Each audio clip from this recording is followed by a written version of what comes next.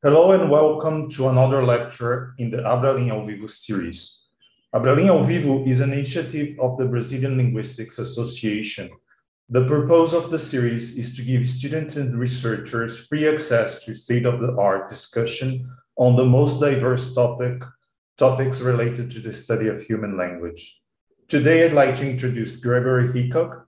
Hickok has been on the faculty at the University of California, Irvine since '96, where he is currently professor of cognitive sciences and language science.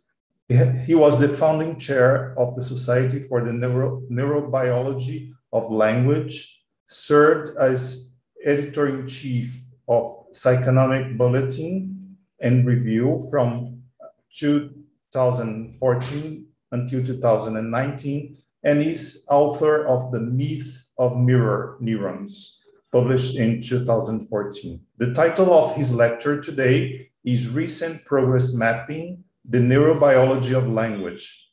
Questions and comments are very welcome in the chat. Please join me and welcome Gregory Hickok. Thank you very much. I am honored to be invited to give a lecture in this forum. So why don't I share my screen and we will get going.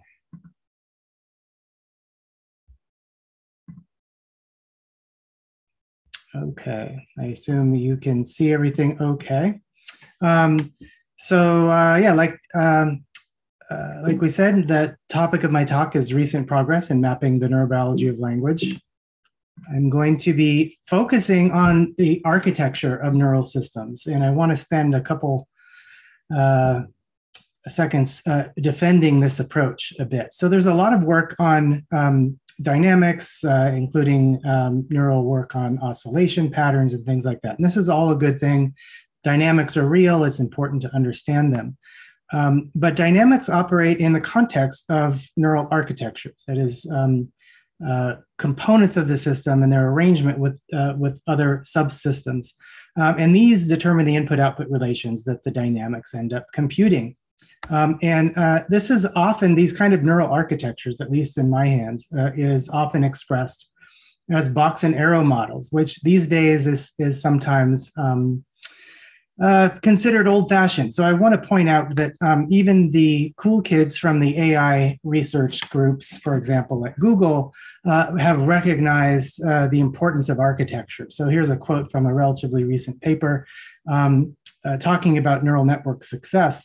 Along with the success of artificial intelligence, it is a paradigm shift from feature designing to architecture designing. And that's because the architecture of these networks is really what makes them work. Many of the dynamics are quite similar in terms of the way that subnetworks interact. It's the architectures that often determine whether a network is going to fail or not. So it's worth spending some time not only on the neural dynamics, but also on the architectures that these dynamics operate within. So let me give a preview of my talk today. I'm going to start with the old stuff, which is an overview of the dual stream model of speech processing that David Popple and I developed, and with a little sprinkling of new data, which confirms the old stuff, essentially. And then I'm going to contextualize this older model and talk about how ideas about dual stream models have evolved over time and through history. And then I'm going to give a kind of newer perspective on the old stuff. We think of always talk about these models in terms of dual stream, but in fact, dual stream models are only dual stream from a particular perspective. There are other perspectives where they're not dual stream at all, and I'll show you that. And then I'm going to look at all of this stuff and glean some architectural generalizations from this old stuff and combine that with a little bit of evolutionary biology to make some generalizations that we can use in hypothesizing the architecture of language systems. And then I'll finally get to the new stuff, which of course is built out from the old stuff, which is recent ideas that I've been working on the neurobiology of syntax. So that is the plan. Let's jump in. So here's the old stuff. For those of you who aren't familiar with this, the Hickok-Popple dual stream model the motivating question that we were trying to address when we started developing this in the late 1990s, actually, was what is the neural organization of speech perception? And it was quite unclear at the time. There were multiple competing claims and some puzzling data, it turns out. So one observation was that unilateral damage to the left hemisphere, anywhere in the left hemisphere, typically did not cause severe speech perception deficits, that is, receptive deficits at the phonological level, when these abilities were tapped with word picture matching comprehension tasks. So that's one piece of data. However, you do see deficits on speech perception, certain speech perception tasks more reliably following unilateral left hemisphere damage. And in particular, you see deficits on tasks like syllable discrimination, where a person is given a pair of syllables like ba and pa and asked to judge whether they're the same or different. And these two tasks doubly dissociate. So in the same patient, you can have someone who is good at one and bad at the other, and vice versa. And this is a bit of a puzzle because how is it that someone who can't discriminate ba from pa can nonetheless perfectly discriminate or identify a word like bear and discriminate it and point to a picture of a bear when a competitor is pear? So same sounds, you still have to hear the difference, but you can do it during comprehension and not so much during a discrimination task. So here's some data. So all of the data that we used to develop the original dual stream model was gleaned from older literature. That literature still exists, of course, but I'm going to reinforce what we had used previously with some new data that makes the point. So we've been working on modernizing the data source for a lot of these original claims. And this is something that a former student, Corianne Rogalski, started doing as a grad student with me quite a while ago now. And it's just now coming to fruition. So we have this is a stroke study where we're studying speech perception with a variety of tasks. We have 109 cases. And this is what the distribution of performance looks like on the auditory comprehension task. So this is a task where people are hearing words like bear, simple nouns like bear. They have an array of pictures, maybe the target bear, a phonological foil like pear, a semantic foil, maybe a moose, and then an unrelated foil like grapes. And they're just asked simply to point to the picture. This is the distribution of proportion correct number of patients at each bin of proportion correct on this task. This is the percentage of cases or the number of cases here.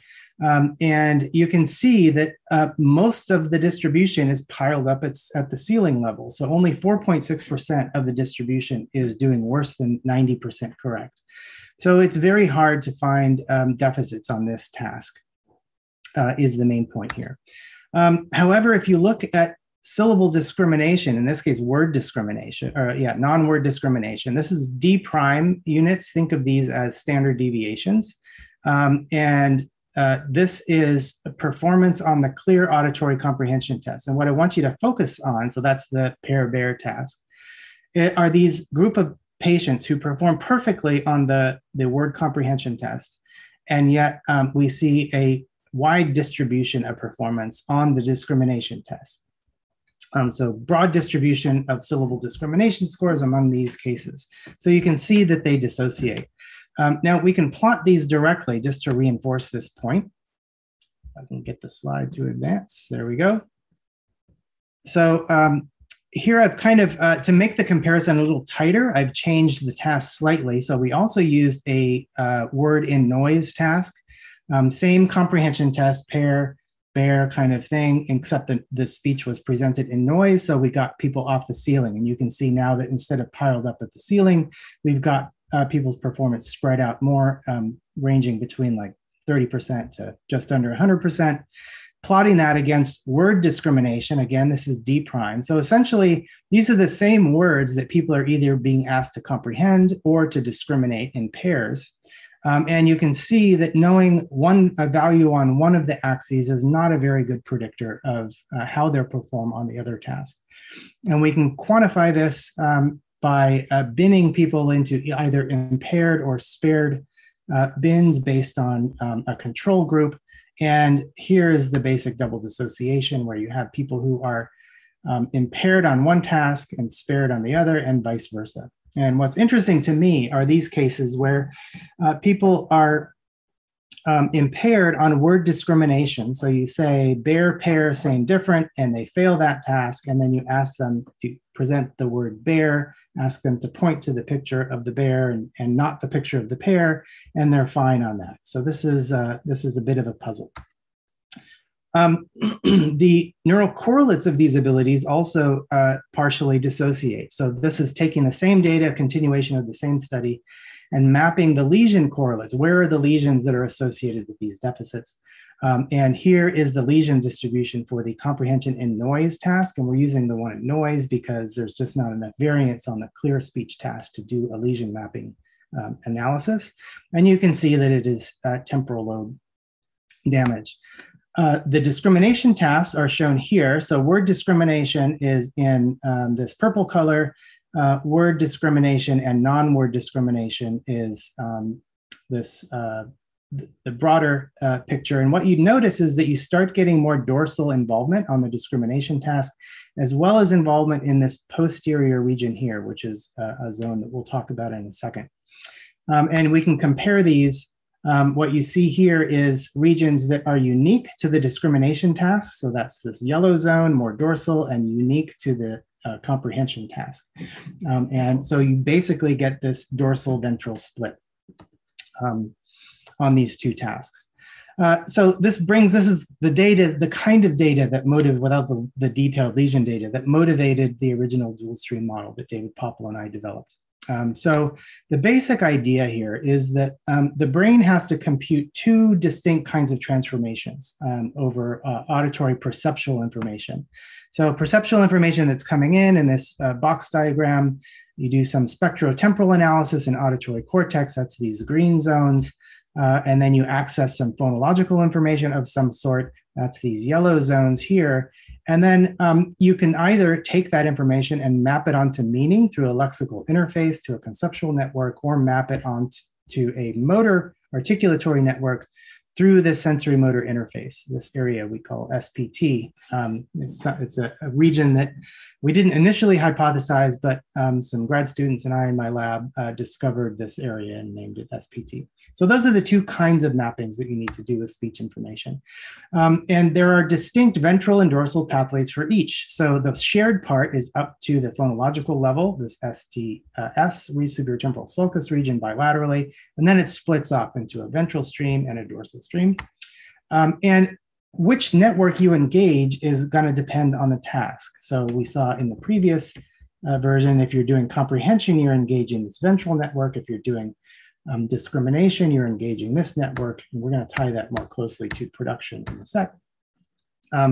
There's also an asymmetric lateralization pattern. So the ventral stream, which you can see here in the brain map cartoon here, the ventral stream is more bilateral. It's not entirely equal in the two hemispheres, but to a first approximation, whereas the dorsal stream is left dominant. So that's the basics of the dual stream model. And the way this explained the puzzles that I highlighted a minute ago is this. So the unilateral damage doesn't cause severe speech perception deficits on comprehension tasks. And that's because the ventral stream is bilateral. So if you damage anything here, you're only interrupting at most half of the network, and you have the other half that can compensate well enough to perform quite well. Syllable discrimination deficits are caused by unilateral damage. And the reasoning here is that this requires some sort of conscious phonological short-term memory, which depends on the dorsal stream. So you have to use, so think about what you're doing when you're doing a discrimination task. You're coding that first bit of information, and then you're holding it in a short-term store while you're waiting for the next bit of information, and then you're comparing the two, and then you're making a decision. And the claim is that this involves part of the articulatory network, at least this part here. And the two tasks dissociate, again, because the distribution of regions involved are separate, and the two tasks differentially weight the dorsal and ventral streams. So I want to give you one intuitive sense of how changing the task to a discrimination rather than a comprehension task, where we're asking people to consciously decide whether two sounds, speech sounds, are the same or not, really does change the process. So here's my kind of on the fly example. I want you to pay very close attention to the next sentence I utter. When we ask listeners to make conscious judgments about sublexical features of speech sounds, such as in a syllable discrimination task, they are using mechanisms that are not normally used in everyday receptive speech processing.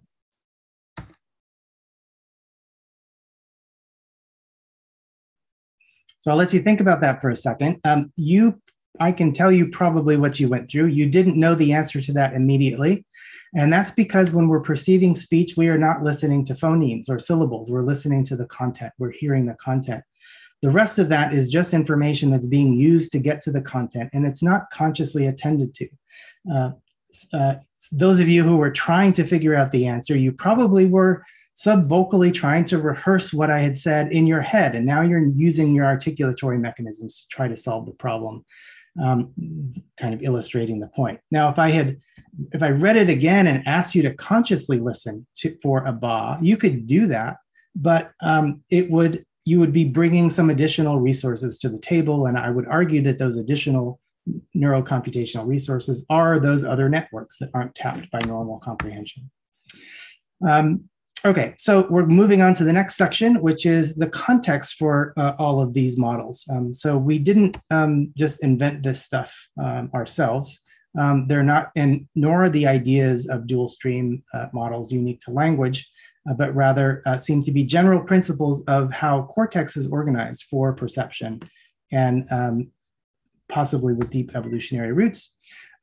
So the starting point when people talk about dual streams is usually the two visual systems model of Ungerleider and Mishkin from the 80s, which stemmed from observations that damage to ventral temporal areas in macaque monkeys led to difficulty in performing a what-based task, like telling the difference between two different shapes of objects, whereas more dorsal damage in the inferior parietal lobe caused problems with using the location of objects to perform a discrimination task, identifying the food well that was near to the shape, no matter what shape it was. And this led to the two visual systems model, the what-where system. The idea is that the ventral stream is involved in processing what a visual stimulus is, whereas in the dorsal stream is involved in processing where that signal is coming from. This led to a similar view in the auditory system. Joseph Roschecker proposed in macaque monkeys a similar what-where distinction in audition. But interposed between those, the visual system model had been revised by Milner and Goodale. The ventral stream was still considered a what stream, but the dorsal stream was reconceptualized not just as a location-based system, but as a system designed to take visual features of objects or things and map them onto motor systems. So if you're going to interact with an object like a cup, how are you going to take the visual features and map that onto an action so that you could grasp the cup, for example? And this is referred to as the how versus what, the how being different, what is the same. So again, dorsal ventral, different reconceptualization or slightly different framework. And this how versus what model was what directly influenced us in developing a dual stream model for speech, where we took their idea, how versus what, and applied it to speech. And that's how we ended up with this model. A little bit later, Roschecker teamed up with Sophie Scott, where both of the dorsal stream question words were preserved. So you have a where and a how, where how is a predictive feedback mechanism, versus the what, which everyone seems to generally agree that the ventral stream is a what stream. But it's important to recognize that dual stream models of vision predate Ungerleider and Mishkin. If you go back to the 60s and 70s, you see multiple claims about two visual systems in multiple species, primates, frogs, so on. You can go back even farther to the 1880s, where Hugo Munsterberg observed that when we apperceive the stimulus, we have, as a rule, already started responding to it. Our motor apparatus does not wait for our conscious awareness, but does restlessly its duty, and our consciousness watches it and has no right to give it orders. So distinguishing between kind of reflexive sensory motor responses to objects on one hand, with the conscious recognition of those things on the other. Likewise, in the auditory domain, Diana Deutsch was talking about separate what and where systems in audition back in the 1970s. And even farther back, Stephen Poljak in the 20s was talking about a double function of the auditory system. I won't go through the quote there. But going back even farther, and perhaps the original dual stream model was due to Carl Wernicke, who was famous for developing the first neurocognitive model of language, here shown on his what looks like a nerdy trading card for academics. And he drew a model of how he thought language worked in the brain. And this is his drawing here, drawn in the right hemisphere for reasons we don't understand. He talked about it as being a left dominant system, that it was composed of two systems. And what he described was a model that looked something like this. So I'll kind of talk about this one. So he talked about an auditory, a center for auditory word images. That was your sensory-based representation, auditory-based representation of words, a motor-based representation of words, and these connected to a widely distributed conceptual network corresponding to the meaning of the words. So you had essentially a mapping. If you're listening to speech, you had to map the auditory, you recognize the auditory form of the word, and then map that onto the meaning, and that was a what stream. Didn't talk about it this way, but it is patently a dual stream model. And on the other hand, if you were just going to repeat that auditory word, you could map it directly onto the motor system. That is how you would go from an auditory to a motor representation for speaking. So it is a dual stream model. Interestingly, Wernicke talked about this, how this how stream worked.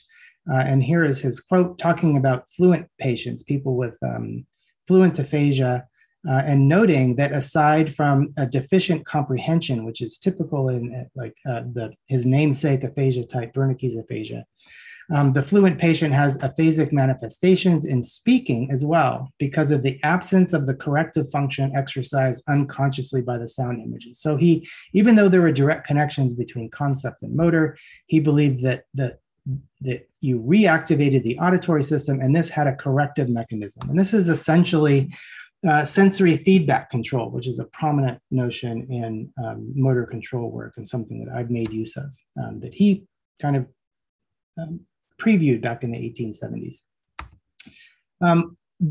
Our dual stream model is essentially a modification of Wernicke's original. So all we did essentially is add a lexical interface between the auditory and the conceptual node, and an auditory motor interface between the auditory and the motor network.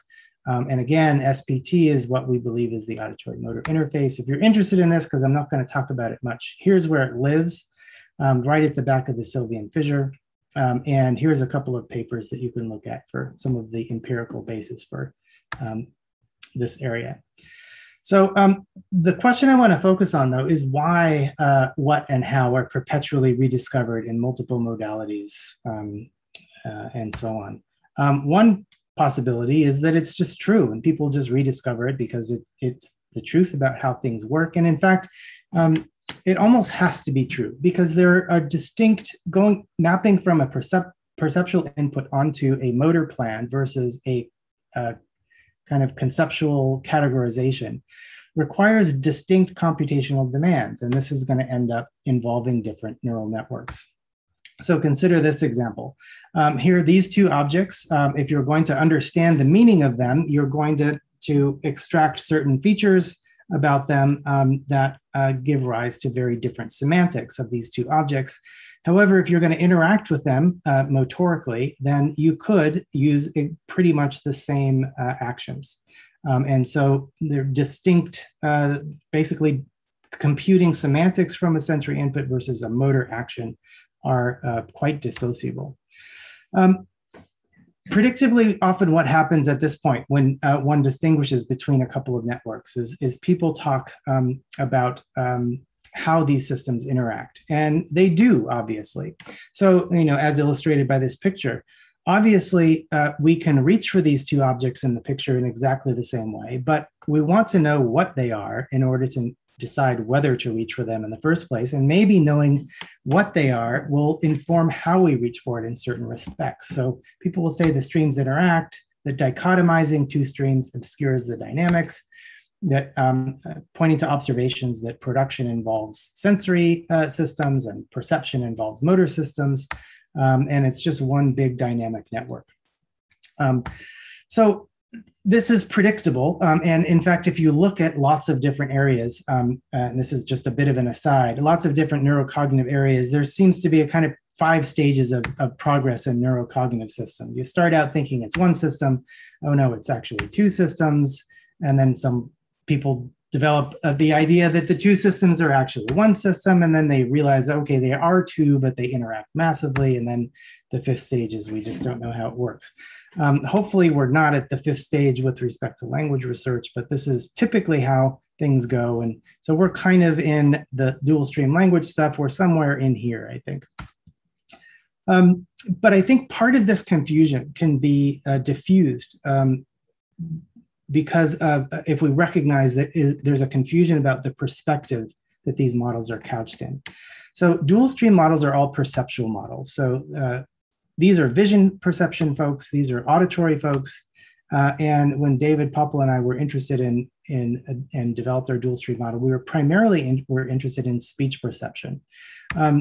So the main point there is that there are 2 different systems that perceptual representations need to interface with. They need to interface with conceptual representations and motor representations, and they are distinct. And that doesn't change, and that is constant. So here's just to illustrate how a different perspective will give you a different view of these streams. Here's the standard view, and this was our interest when we developed it. We wanted to know how information might go as it entered auditory cortex. You access phonological information, and then you could either through lexical access get to conceptual memory, or you could map it through a sensory motor transformation and get to motor plans for reproducing what you heard, for example. But if we think about the same network just reconfigured from the perspective of production, say we just want to name a picture. So there, if we're looking at a picture, we access conceptual memory, then we access lexical information that corresponds to the name of the thing, and then we access a phonological code, and then ultimately we get it to motor planning. And now here, there is no dual stream. It's just one stream, and you have auditory cortex kind of sitting off as an appendage to the side. So from a different perspective, it is not dual stream at all. And so that, I think, leads to some confusion.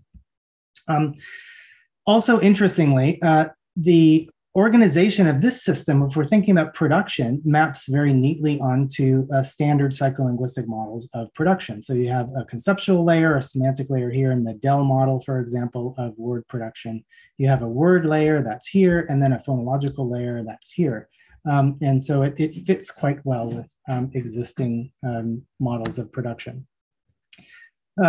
There's another point that I want to make about this, and that is, again, engagement of subportions of this network are task dependent. And so we've discussed this in relation to differences between comprehension tasks and discrimination tasks.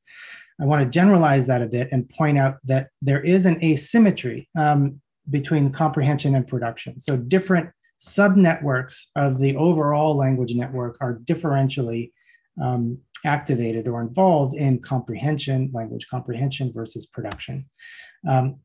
Again, Wernicke had this down. So again, here's Wernicke's model. And just to illustrate that comprehension in his model involves a sub portion of the network. It doesn't involve this portion of the network.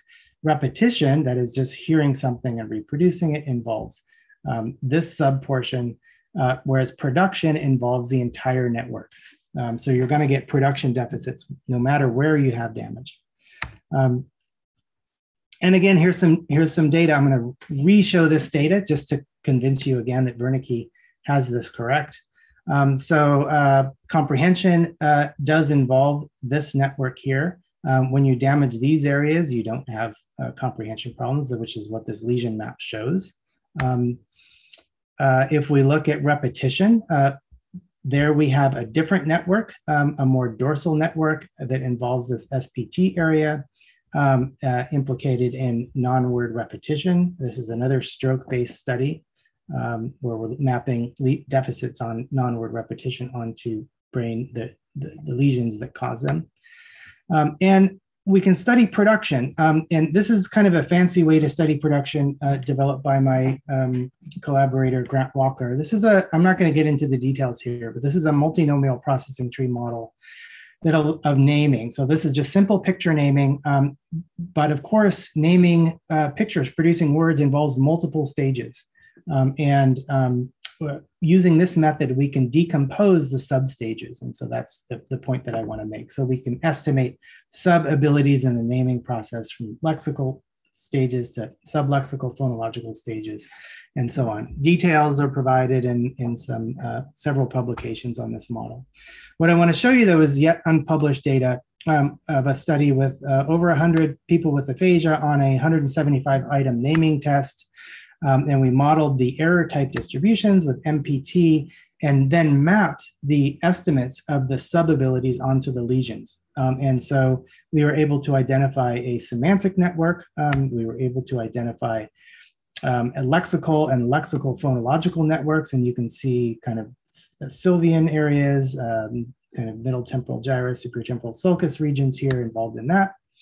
And then sublexical phonological abilities map onto more sensory motor regions. So the point here is that production, even of simple words, involves the entire language network from frontal areas to posterior areas and so on. So essentially confirming Wernicke's original claim that you get this asymmetry between comprehension and production. So again, I want to hammer this home. The general principle is that receptive language involves a subset of the language network. Expressive language involves the whole network. Okay?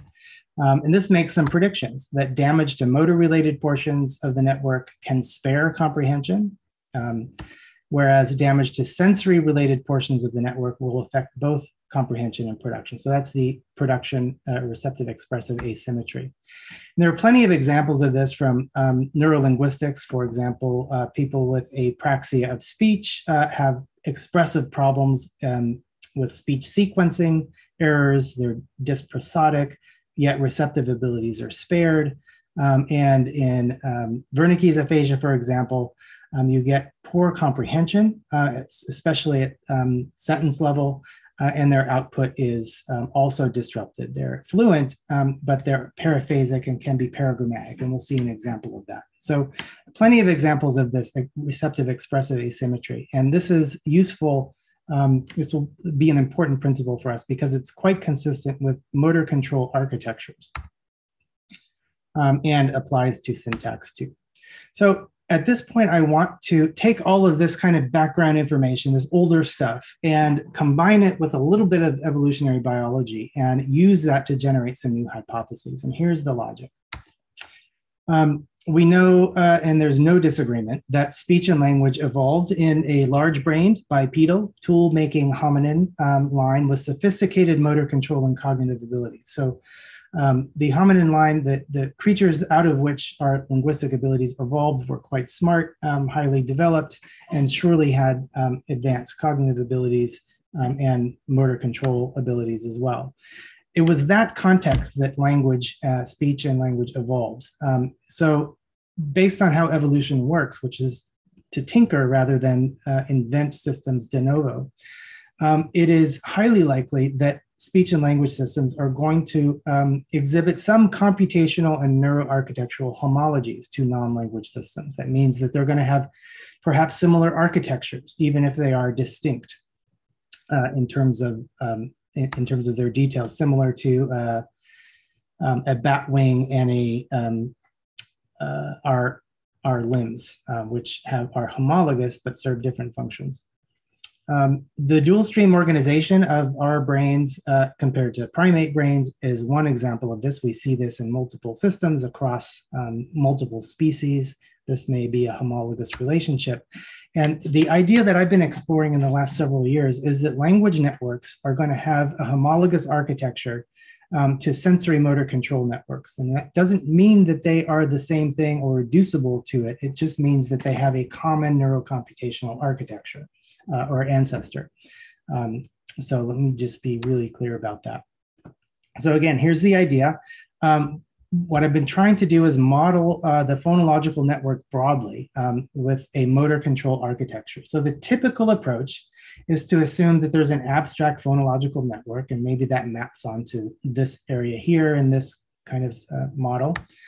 And here's the conjecture that I've been working with, that the phonological network is actually not just one thing like this. It is a sensory motor, it has a sensory motor architecture with a frontal motor related component and a posterior sensory auditory related component. And it has this kind of classic sensory motor like architecture.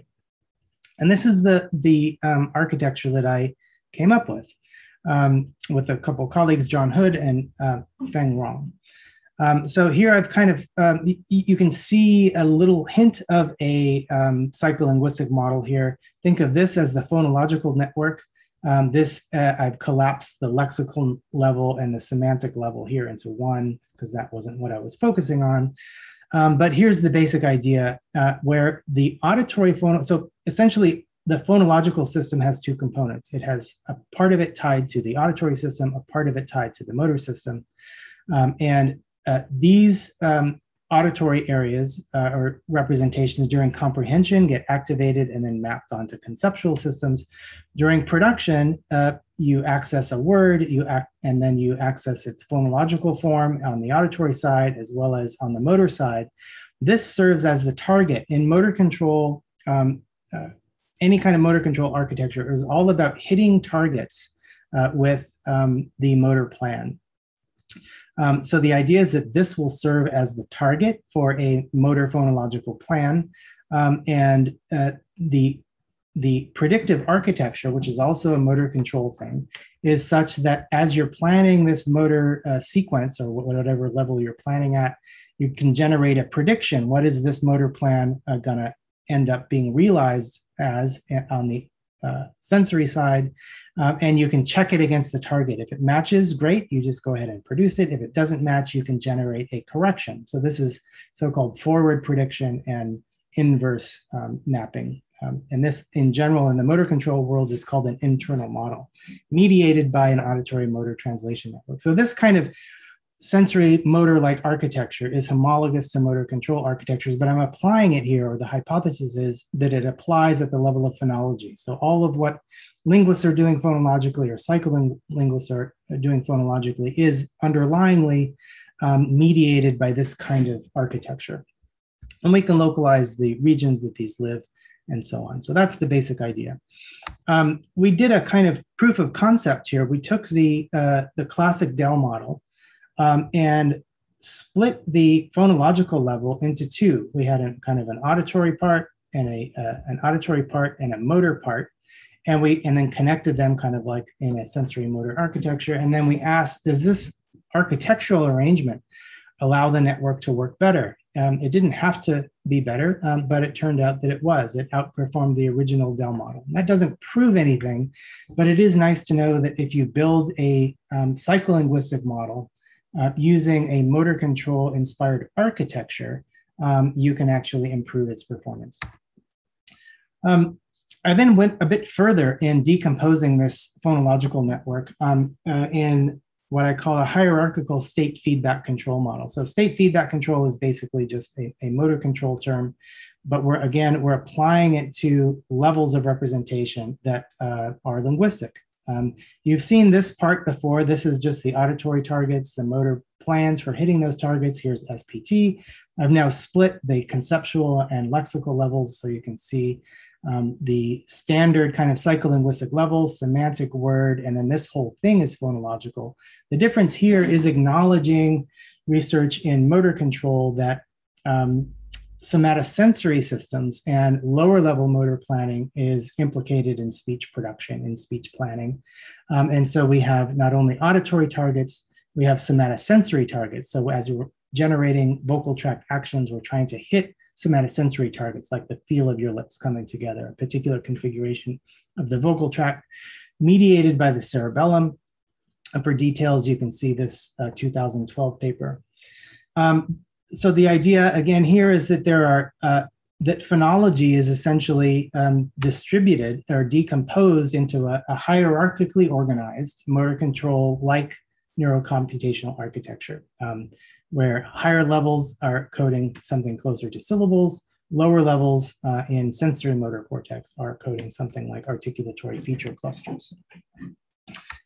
And for those of you who are interested in the white matter connectivity, this connection is likely in, to our best guess, the outer arcuate. This is likely the inner arcuate, but those details don't matter. And just to remind you that this isn't that far removed from Wernicke, take Wernicke's model, flip it on its head. You've got the conceptual part, you've got auditory motor here. We've added some things in between and added another bit of hierarchy. So, all right, so interim conclusions. Dual stream organization is a claim about different kinds of networks that sensory systems interact with, okay? Involvement of different portions of the network is task dependent. Evidence strongly supports an asymmetry of involvement in terms of comprehension involving a ventral stream and production, which involves the whole network, ventral and dorsal stream.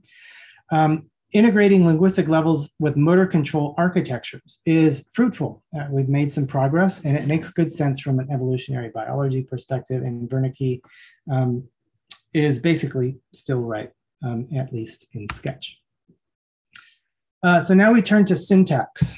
And I want to give a brief history because again, I think that the history of things help us understand where things were and where they're going, as the meme says. So way back in the 1800s, Kussmaul identified something called agrammatism, which is a grammatical production disorder. He described it as an inability to grammatically form words and to order them syntactically in a sentence. In 1914, Kleist talked about agrammatism as well and gave a bit more detail. The basic trait of agrammatism, he said, is the simplification and coarsening of word sequences. Complicated compound sentences, such as subordination of clauses, are not built. The patients only speak in small, primitive mini-sentences if they continue to create sentences at all. All less necessary words, especially pronouns and particles, are reduced or eliminated. Now, he also talked about another type of grammatical production deficit, which is something that has not been studied deeply, but something that we're returning to, which is paragrammatism, a second type of grammatical production deficit. In paragrammatism, he said, the ability to create word orders is not abolished, but phrases and sentences are often wrongly chosen and thereby amalgamate and contaminate each other. Phrases and sentence constructions are not completed. The spoken expression is not simplified overall, instead also conditioned by strong overproduction of word sequences. It swells to, my favorite phrase, confused sentence monsters. So let me give you an example, which you should be able to hear. How are you? I'm happy. Are you pretty? You look good. What are you doing today? We stayed with the water over here at the moment and talk with the people, with them over there. They're diving for them at the moment. They'll save in the moment. He'll have water very soon for him, with luck for him. So we're on a cruise and we're about to. We will store it right here, and they'll save their hands right there for them. And what were we just doing with the iPad? Right at the moment, they don't show a darn thing. With the iPad that we were doing. Like here? I'd like my change for me and change hands for me. It was happy. I would talk with Donna sometimes. We're out with them. Other people are working with them. I'm very happy with them. Good. This girl was fairly good and happy. And I play golf and hit other trees. We play out with the hands. We save a lot of hands on hold for us, other hands. I don't know what you get, but I talk with a lot of hand for him. Sometime. I talk of any more to saying. All right. Thank you very much. Thank you very much. I appreciate it. And I hope the world lasts for you. Thank you. It's been a pleasure. Bye-bye. Have a good day. So you could hear he was quite fluent and grammatical constructions were all present and it seemed all fine if you weren't listening closely, but there was a lot of grammatical sentence monsters, essentially. Here's just some other examples from other studies of this. You could also see some evidence of his comprehension problem. This is kind of typical of severe Wernicke's aphasia, or sensory aphasia, so-called. So in 1970, so that was identified back in the 19-teens. In 1976, new bit of information came about by my former advisor, Edgar Zurif, and his collaborator, Alfonso Karamazza. And they noted that people with agrammatic Broca's aphasia, that is, people who have agrammatism in production, also tended to have agrammatic comprehension, that is, difficulty comprehending syntactically complex sentences. And like I said, it co-occurs with expressive agrammatism and is typical of people with Broca's aphasia. So here you have what looked like a general syntactic deficit. They have both expressive agrammatism and receptive agrammatism.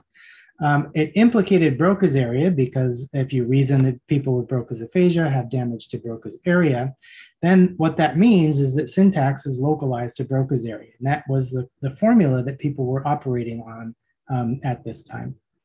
Now, if they could jump in a time machine, fast forward to 2015, they would know that chronic Broca's aphasia isn't just tied to Broca's area. It, in fact, involves Broca's region as well as Wernicke's area, which we know is involved in other functions. So there was that caveat, but nonetheless, we'll continue the story. This focus on agrammatic comprehension, or this observation, led to an almost exclusive focus on receptive syntax rather than expressive syntax, which only now is starting to be studied more systematically. Likely because it's much easier to study, it's much more constrained. In 1983, though, after these claims were gaining a lot of steam of an overarching agrammatism or syntactic deficit, Myrna Schwartz and Ellie Safran and Marshall Leinberger published a seminal study where they took people with agrammatic aphasia and asked whether they could make grammaticality judgments. They shouldn't be able to if they've lost syntax. And they found that they could. So this changed a term in this formula. So it's not a general syntactic deficit, and that should negate the equal sign here. So syntax is not in Broca's area. That's what you would think would happen. But shortly after that was the invasion of the functional brain scanners. And this changed everything. And one of the first studies, if not the first study on syntax, was by Karen Stromswald and David Kaplan and colleagues, where they had people reading center-embedded constructions, subtracted outright branching, so more complex syntax versus less complex syntax in a PET scan, and looked to see what brain area activated. And lo and behold, the only active area was Broca's area in the left hemisphere. And the title of the paper says it all: Localization of Syntactic Comprehension by Positron Emission Tomography.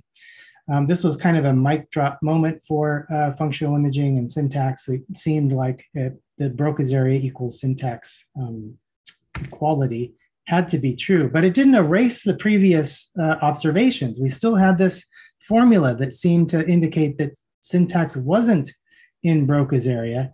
And how did that affect things? Well, functional imaging just kind of mowed over the older lesion work, and we just got entranced by these pretty pictures and ignored the past work.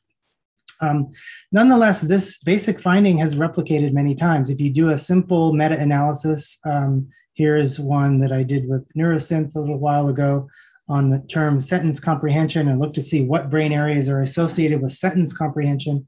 You see plenty of activity in Broca's area here. So there's no controversy about that. It does activate during sentence comprehension. And there have been many claims about the relation between Broca's area and syntax. So here's a title: A Syntactic Specialization for Broca's Area, Distributed Cortical Networks for Syntax Processing, Broca's Area as the Common Denominator. Here's a claim from Grzinski and Federici: Hierarchical syntactic structures must be constructed from sequential input. That's just a fact. These computations are supported by Broca's areas, so identifying two sub-regions of Broca's area. So pretty strong claims. But then lesion studies started emerging, both involving syntactic comprehension and production. And interestingly, they tell a modality-dependent story. So remember, the whole interesting claim about agrammatism was that it was an overarching syntactic ability or deficit involving both expressive and receptive syntax. But the modern lesion data tells a different story. So if you look at production studies, So this is localizing aspects of agrammatic production. You get frontal areas being implicated. And if you look at comprehension, including agrammatic comprehension, you get posterior areas being implicated. So you get this modality or expressive receptive difference in syntactic ability based on lesion work. So this still does tie Broca's area to syntax, but more for production than comprehension. And importantly, they tell a modality-dependent story, which isn't inconsistent with functional MRI data. So it's not that functional MRI data points exclusively to frontal Broca's region. It also points to fairly consistent sentence or syntactic effects in the posterior supratemporal sulcus, middle temporal gyrus region. So that's important to recognize. So just to summarize in very simplified form, functional imaging shows basically for receptive syntax, both frontal and posterior areas involved, expressive syntax the same. So the picture from functional imaging looks a bit more networky, everything's involved in everything, whereas the lesion work, which can tell you something about causal relationships as opposed to just what's activated, tells a modality-dependent story. So given that most models of how the syntactic system is organized assumes a syntactic system that's doing whatever it is you think syntax is doing, the same for production and comprehension, this view is inconsistent with these observations. And so there are when faced with this apparent contradiction, there are two things you can say. One is that we need to rethink things, and that's my tendency. The other view is to say that, well, receptive syntax isn't really using syntax, it's something else. And that in discussions with, say, Peter Hagort, that seems to be the position that he's adopting. That the reason why you get this dissociation is that posterior areas can achieve comprehension without using syntax. I'm not sure that's the right way to think about it. So this brings us to the new model that William Machin and I have been developing. So again, the starting point is this comprehension production asymmetry, which is predicted by the dual stream models and finds empirical support, as I just reviewed. And again, this asymmetry between production and comprehension is naturally explained by sensory motor control architectures, or using these kind of architectures for the language network. So just to remind you again, motor planning uses sensory targets, whereas perception and comprehension can manage without these dorsal stream systems. So this makes sense. This kind of asymmetry makes a lot of sense from a motor control architecture standpoint. And here's the thing that I've been considering. So in developing this model, so we split these layers, the phonological layer, into multiple subcomponents following a sensory motor architecture. And I always wondered when I drew this box, whether this could actually be split into two as well, or does it suddenly, is this where things kind of are unified and amodal and so on? And I left it like this because I just didn't know. But now the idea is that maybe this intermediate word lemma level is split into two parts, and that's the question. So here's the basic idea. This level is representing lemma-like stuff. So it's not phonological, it's not semantic, it's something in between. And typical assumptions and evidence in psycholinguistics with respect to lemmas is that not only is it just word stuff, this in-between stuff, but it also contains bits of syntactic information. So you can think of this lemma level as being something like what would be contained in a lexical-based grammar, an enriched lexicon that contains little treelets or something like that. So where is this area that we're talking about? Well, remember the production study where we had this posterior MTG region that was unique to comprehension. And what is it actually doing? Well, Brzezinski and Federici tell us. The first part of this quote, hierarchical syntactic structures must be constructed from sequential input. And so here's the idea that this is where hierarchical lexical syntactic information is represented. So when speech input is coming in, you get a stream of morphemes that are linearized by the person who's doing the talking. And so the system can just register the order of these things. It doesn't have to compute it. It can just represent that order that's provided by the input. and then access the lemmas associated with each input and use that order information to compute the hierarchy. How it's doing this, we don't know. There are psycholinguistic models out there that have made some progress in this, but that's the general idea. And then from there, you can get to compositional semantic understanding of utterances. Now, on the production side, we're going from a concept or some event structure that we might want to talk about. You can access the lemmas associated with the entities involved, maybe the action that's involved, and you can compute a hierarchy that doesn't contain, it's nonlinear, it doesn't contain the sequence. And the sequence is not provided for free. It's just coming from a nonlinear conceptual representation. You access its hierarchical structure and relation between the lemmas or the bits of morphemes. And then you've got to compute the linear sequence. So where does that happen? How does that happen? The idea is that the sequence is being computed in a different region. Namely, you do some sort of morphosyntactic sequencing operation, which can then be used as parenthetically as a high-level working memory for sentence processing, which may be why frontal areas activate. So the idea is that this is Broca's area, and you need this area to do the sequencing, which makes sense more generally because if you do any kind of sequencing task, whether it's finger tapping or whatever, you tend to get frontal activation. So frontal systems seem to be quite good at sequencing, computing sequences. And so this is the basic idea that this region is living in and around Broca's area. For those of you who care about the white matter, this connection is likely outer arcuate again. This is inner arcuate, and so on. So the basic neurology of syntax is this. Different aspects of syntax involve different connected areas. So it's not that, we're kind of decomposing syntax into subcomponents involving linear sequencing versus hierarchies, which is very general. For those of you who are syntacticians, I apologize for reducing that whole domain to something so simple, but we are working in neuroscience, so we have to simplify some of the details. So high-level sensory, that is temporal stuff, versus motor areas are involved in representing different aspects of syntax. So on this side, on the temporal lobe side, you have hierarchical syntax, which is associated with paragrammatism. The idea is severe sentence comprehension deficit because you're not able to get translate the linear sequence into a hierarchical representation. It affects both receptive and expressive syntax because you need to access these hierarchical relationships both for comprehension and for production. On the frontal lobe side, this is a system that's involved in linear sequencing at the morpheme level. It's associated with agrammatism because if you're not able to take those hierarchical representations and translate them into a sequence, you're just going to end up spewing out a couple words at a time or have a lot of difficulty getting anything out.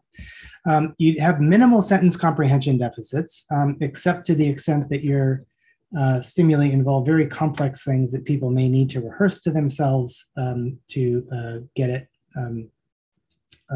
to extract the meaning. And it affects predominantly expressive syntax. So notice that this makes a prediction that we should see agrammatism, which is attested in the literature, associated with frontal areas, and paragrammatism associated with posterior areas. Now, this has been studied a bit. This had not been studied previously. Paragrammatism is associated with Wernicke's aphasia, which tends to have lesions back here, so that's partial confirmation. But in a recent study, we took a group of stroke patients and rated them in terms of their the extent of their agrammatism versus paragrammatism and mapped those two vectors onto the lesions associated with these disabilities and found essentially what we predicted. These are just two different ways of doing the mapping. This takes account of lesion volume. This takes account of lesion volume and baseline fluency. And so, but they both point in the same direction. Agrammatism is associated with frontal lobe damage. Paragrammatism is associated with posterior damage. Both are syntactic deficits, we argue, and other people have argued, implicating different regions. So here's the final slide, I believe, and which is a generalized sensory motor like, that is homologous architecture for language. So again, I'm not reducing language architectures to sensory motor systems. That would be like saying that all a bat needed was a forelimb and it could fly. No, it needs to evolve the extra bits in order to take flight, even though there's a homologous relationship between our forelimbs and a bat's wings. So language can be as unique as it needs to be, but it can still be homologous to sensory motor systems. We're taking advantage of the architecture here. So you have a phonological level, a morphosyntactic level that has both, quote, sensory and motor aspects, that is, regions that are more closely aligned with sensory systems versus motor systems, linked up to a conceptual network, which is color coded here, reflects the different regions that seem to be involved. That's the basic idea. So thank you very much. I'm going to post a link to my slides through my Twitter account. So check there if you'd like a link to the slides. Thank you very much. Thank you very much, Greg, for this great talk. Okay, now we are going to start the question and answer session with invited discussant, Elliot Murphy. Elliot Murphy is a research fellow at the McGovern Medical School, University of Texas, and has already participated in the series Abralin ao Vivo with the lecture, A Neurocomputational Perspective on Syntax. Thanks, Elliot. Yeah, thank you, Miguel. Okay, hi, Greg. Hey, Elliot. Okay, so yeah, firstly, thank you very much for having me join the event. We're looking forward to discussing this with you. You just presented a huge body of really impressive work, so it's kind of hard to narrow down too much on what to talk about. But you know, you talked a lot about phonological processing. You talked about the visual system and parallel architecture assumptions. But I want to kind of maybe question the idea that your model like preserves a lot of the core of the representational architecture of linguistics, and I want to maybe push you just a little bit on that. So on that note, which aspect of your model would you say, in connection to syntax, would you say is the area where you'd like to maybe conduct further research on? The area that you think is maybe, you know, could do with additional support? I'm guessing maybe it might be the SBT region and its dynamics and what it's actually doing, the how question. But yeah, I'm just kind of curious what you think about that. Yeah, I mean, all of it, my approach is very top down. So I'm interested in identifying, you know, like we do the outside of the puzzle first and work on the details. And so that's what I've been doing. And the limitation of that approach is any detailed question is going to go unanswered. So you're absolutely right that I haven't said anything that in itself preserves much of the linguistic structure as we understand it from linguistics, other than there's some phonology and some morphology maybe and some syntax, which we already know. So that doesn't help linguistics at all.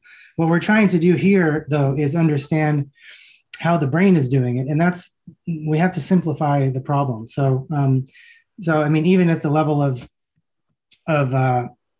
phonology, it's unclear what's actually being represented, and we don't know. And the same is true of syntax. So all of it needs lots more detail. SPT is certainly one region that I've been trying to get grant funding to support a detailed study, as I think you know, Elliot.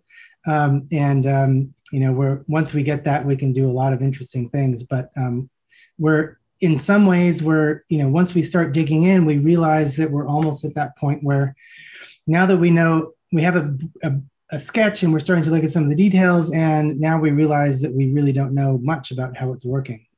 But the goal is to try to outline the problem, and maybe that gets linguists to think about, how theoretical models or approaches might change if we think about these representational systems as being parceled out into partially modally dependent regions. So that, from a linguistic standpoint, is one of the most interesting things that I can think of. So a related question here, which aspects of the brain dynamics literature, so maybe work by people like David Popel and the entrainment low frequency stuff, which aspect of that work do you think is maybe most compatible and relevant to the kind of architecture that you've provided? Because you mentioned, the fact that people who research brain dynamics need to appreciate that it occurs somewhere in the brain, which is true. But it's also equally true that once you have a robust cartographic model informed by lesion research, you need to ultimately provide a kind of how perspective. So is there anything in that literature that you think is approachable or interesting to you? Well, I think, as you know, one of the problems with a lot of the brain dynamic research, oscillations and such, is that most of them, some of your work notwithstanding, is done from outside the skull. And so you're looking at patterns that may be coming from different network subcomponents, or you don't really know what the internal details are. So it may be hard to draw conclusions. But yeah, I think if we can understand the architecture, and then we can look or have at least hypotheses about the architecture, and then so we have a map that suggests different areas involved in different bits of syntax, then I think probably coupling of these oscillation dynamics is probably part of the way, or a reflection at least, of how brain areas are communicating with each other.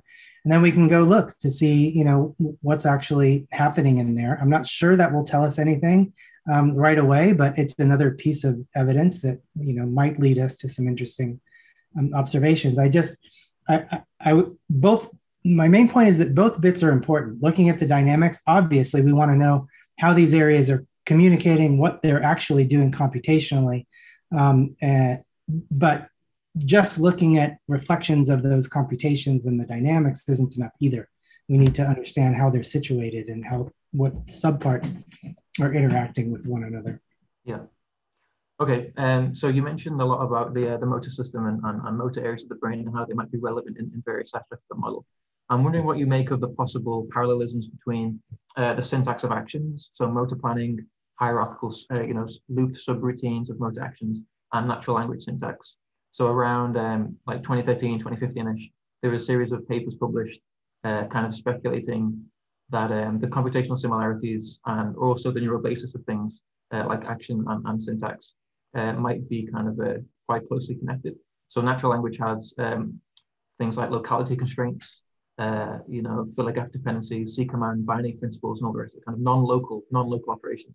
Whereas in action, you don't have that. You just have, reaching for the cuff, and then you can either complete the action or you can stop halfway through. So I'm kind of wondering, there are other certain properties of language, like binarity, binary branching, kind of constraints on computation that might be relaxed in other domains, like mathematics or music, where you don't have that kind of stringent computational constraint. So maybe that might be more best thought of in terms of a domain-specific constraint on this kind of fundamental generic combinatorial operation. But action obviously involves combination, right? Motor planning involves combining things in some way. I mean, maybe not a very rich structure, but you're at least combining multiple actions or multiple, decisions. Is there some kind of interesting parallel there? I think there could be, absolutely. So, we know that linguistic abilities, including syntax, had to evolve out of a brain that wasn't, that was fairly complicated in terms of its motor control abilities, which presumably included tool-making abilities and things that required some planning and sequencing and all these sorts of things. And so I think there are some prerequisites, or precursors, I should say, of these kinds of abilities in other domains that we can see in ourselves, as well as in other species. And I think those should be explored seriously. At the same time, so when I talk about these sensory motor architectures and things like that, oftentimes I'll get misinterpreted, where people think that what I'm claiming is that syntax is just reducible to motor control or something like that. That's not the claim at all. The idea that I want to explore is that these sorts of non-linguistic abilities that include some sequencing, maybe some simple hierarchies that you mentioned, are the homologs to syntax, or a starting point for evolving or developing something much more complex that includes C command and long distance binding and all these other sorts of principles that could be as unique to language as Chomsky says they are, for example, that could hold. And these arguments about neurocomputational sensory motor control architectures could also be true. It's just that those more complicated, rich things that we find in natural language just evolved within the constraints of these generalized architectures. And then it could be that something absolutely brand new happened too. That's a possibility, although from an evolutionary standpoint, that's less likely. Okay, so another one of the details that I wanted to kind of push you on is the assumption that words are used as a kind of tool, a kind of unit in syntactic computation. So in recent linguistic literature, distributive morphology and generative grammar, there's also an interesting development which suggests that words are also the output of syntactic computation, right? So current thinking in linguistics kind of assumes that the initial combinatorial processing, well, a lot of the initial combinatorial processing actually takes place within the lexicon itself. So you merge a root like run with its syntactic form of features to generate an appropriate morphology and a categorical feature. So a word like run could be a noun or it could be a verb, right, depending on what you do with it. So a word, yeah, like running, I guess, you could say John is running. It's already a hierarchical object, the word running. But running is actually has a pretty rich hierarchy because you have the head run and then a kind of ancillary component, ing. But you said that agrammatism and linear morphosyntax occurs or is more receptive in Broca's area. So does this mean that any syntactically relevant morphological process should call upon Broca's area, even though it's assumed that this business of morphological merging is already done before kind of syntax proper occurs, right? And is this different from like other forms of elementary syntax, like phrase structure? So like an adjective noun phrase, like a red boat, that's a very primitive operation. But then there's also that element of like what Jack Nedoff calls, morphological unification, where there's also a kind of merging process going on. Yeah, I think like, just to take your example of running, let's assume it's a complex hierarchical structure already. I would assume that kind of hierarchical relationship can already be coded in the posterior part of the brain. But it's not necessarily sequence. You have the two morphemes and they're in some relationship, some hierarchical relationship. And it's the frontal areas that have to actually put the head and the affects in the right order. And so that's how I think of it. So yeah, I don't have a problem with words being something that aren't necessarily associated with those posterior areas. So my approach in general is that I think the basic linguistic research is going to inform a lot about what's actually happening in these regions that I talk about. So I'm not committed to one view or another, and I don't think that the way I'm thinking necessarily restricts people to one view or another strongly, other than perhaps this kind of approach may be more consistent with a rich lexicon as opposed to a strong isolated syntax, those sorts of things. So so that's how I think about it. The actual sequencing of the morphemes and the phrases is something that for the most part is going to depend on frontal circuits and give rise to agrammatism when damaged. Whereas the ability to structure the hierarchy is something that's associated with posterior areas, and when damaged in production will produce this kind of sentence monster like effect. Okay, so in the classic Broca-Wernicke model, there's not much said about syntactic complexity, obviously because that notion wasn't really around at the time. You propose that PMTG, PSTS is responsible for what you're calling lexical syntactic kind of hierarchies. So kind of following on from that, how lexicalist is PMTG and how syntactic is it? So semantic representations seem to be distributed across the brain, depending on whatever concept is involved. So how are these particular distributed representations called upon by this particular hub? Like what's the actual calling process, the kind of readout process? Yeah, the way I think of it is, I think of it kind of in terms of a deep neural network kind of architecture, where you have a nonlinear mapping between phonology and higher level conceptual representations. And that requires some intermediate level, probably multiple intermediate levels. And those are the regions or the kind of computational levels that I'm referring to when I talk about word, lexical, lemma, all those sorts of things. And I use them interchangeably because I don't know what the right representational format is. I don't think we know. but I do think of it as kind of just one stage in the mapping, and it takes the form that it does because that's the kind of that's what's needed in order to perform the nonlinear mapping. So I don't have any brilliant ideas about what it's actually doing, other than there's something in between that's coding what it needs to get from a sequence of morphemes or a phonological structure to a conceptual structure. Yeah. Okay, so you also mentioned about halfway through your talk homologs with non-human primates, which is a really cool topic. Obviously, you and me have slightly different perspectives on language evolution, but I wanted to kind of ask, where is the point of what you see as the point of like computational divergence in the human natural language system? This is actually kind of similar to a question that I'll ask soon from William Matchin. But do we need to have a non-homologous structure if we also have a novel computational process, or can we just assume that all novel aspects of syntax, whatever they are, can actually be derived from kind of domain general procedures that might be rooted in some of the things that you were talking about in the model that you mentioned? I don't see them as domain general procedures. I see them as homologous in the biological sense. So they could be highly specialized and still be homologous, like a bat wing and our forelimb.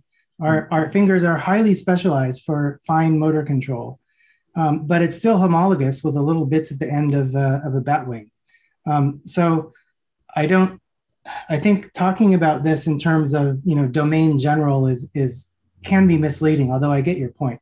Kind of related to those other functions. And I think it's also important to recognize that just like species, we're related to our ape cousins or our old world monkey distant cousins and so on.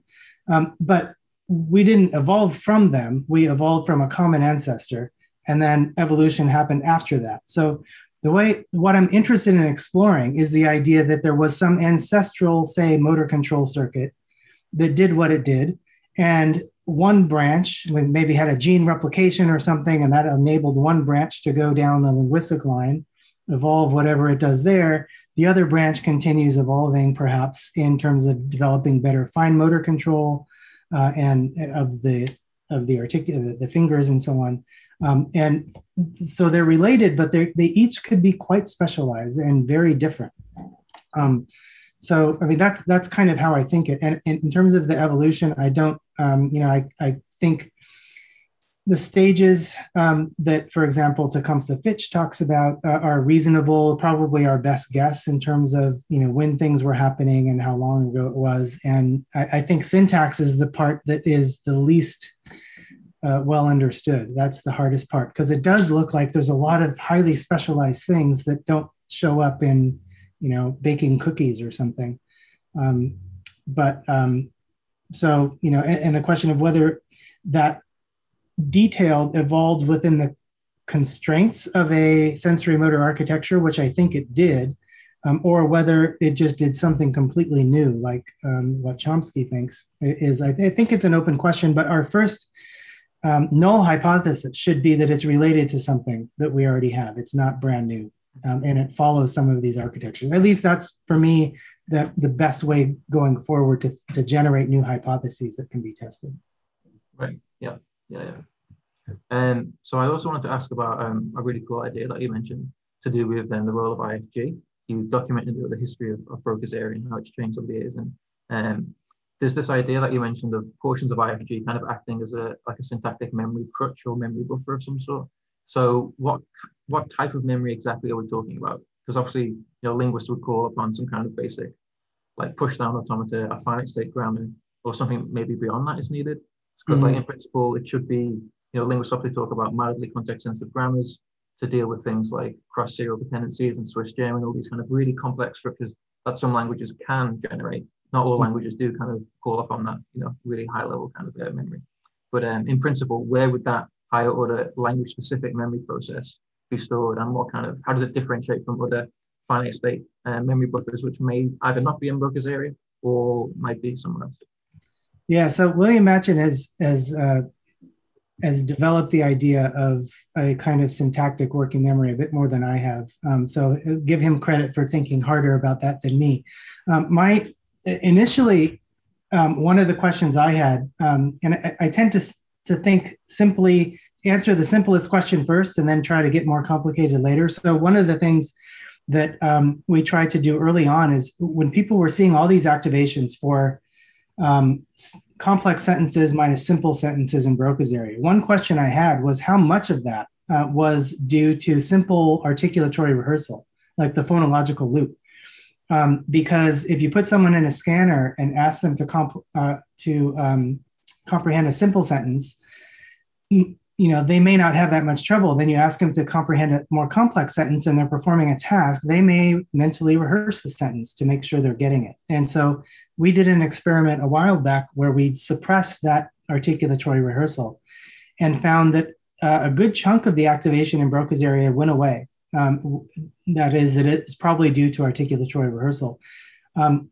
As far as I know, we're the only group that's ever explicitly controlled for articulatory rehearsal in a sentence processing task. And I would like to see more people doing that in general to see how much of it is just that. That said, there are some of that activation was not explainable in terms of phonological working memory. And so that raised the question of whether there was something that could be used as a form of syntactic working memory that is basically a sequencing. So the logic is basically this: if a part of Broca's area is capable of generating linear sequences from hierarchical representations, what you could do if you needed to keep a chunk of syntax in your head, you could, listen to the sentence, code its phonological form, access the hierarchical structure. And once you have that, then Broca's area could generate a linear sequence for you. And presumably you could use that as a higher order phonological loop to maintain information at some other level. So I think of it as how it relates to push down automata or whatever, I'm not so sure, but I think of it analogous to the phonological loop, where you have a phonological store, which I think of as just a kind of echoic memory at the phonological level that is capable of holding a bit of information. You can recode that articulatorily and then just cycle through that, where you're just reactivating that phonological store, which is in the posterior part of the brain.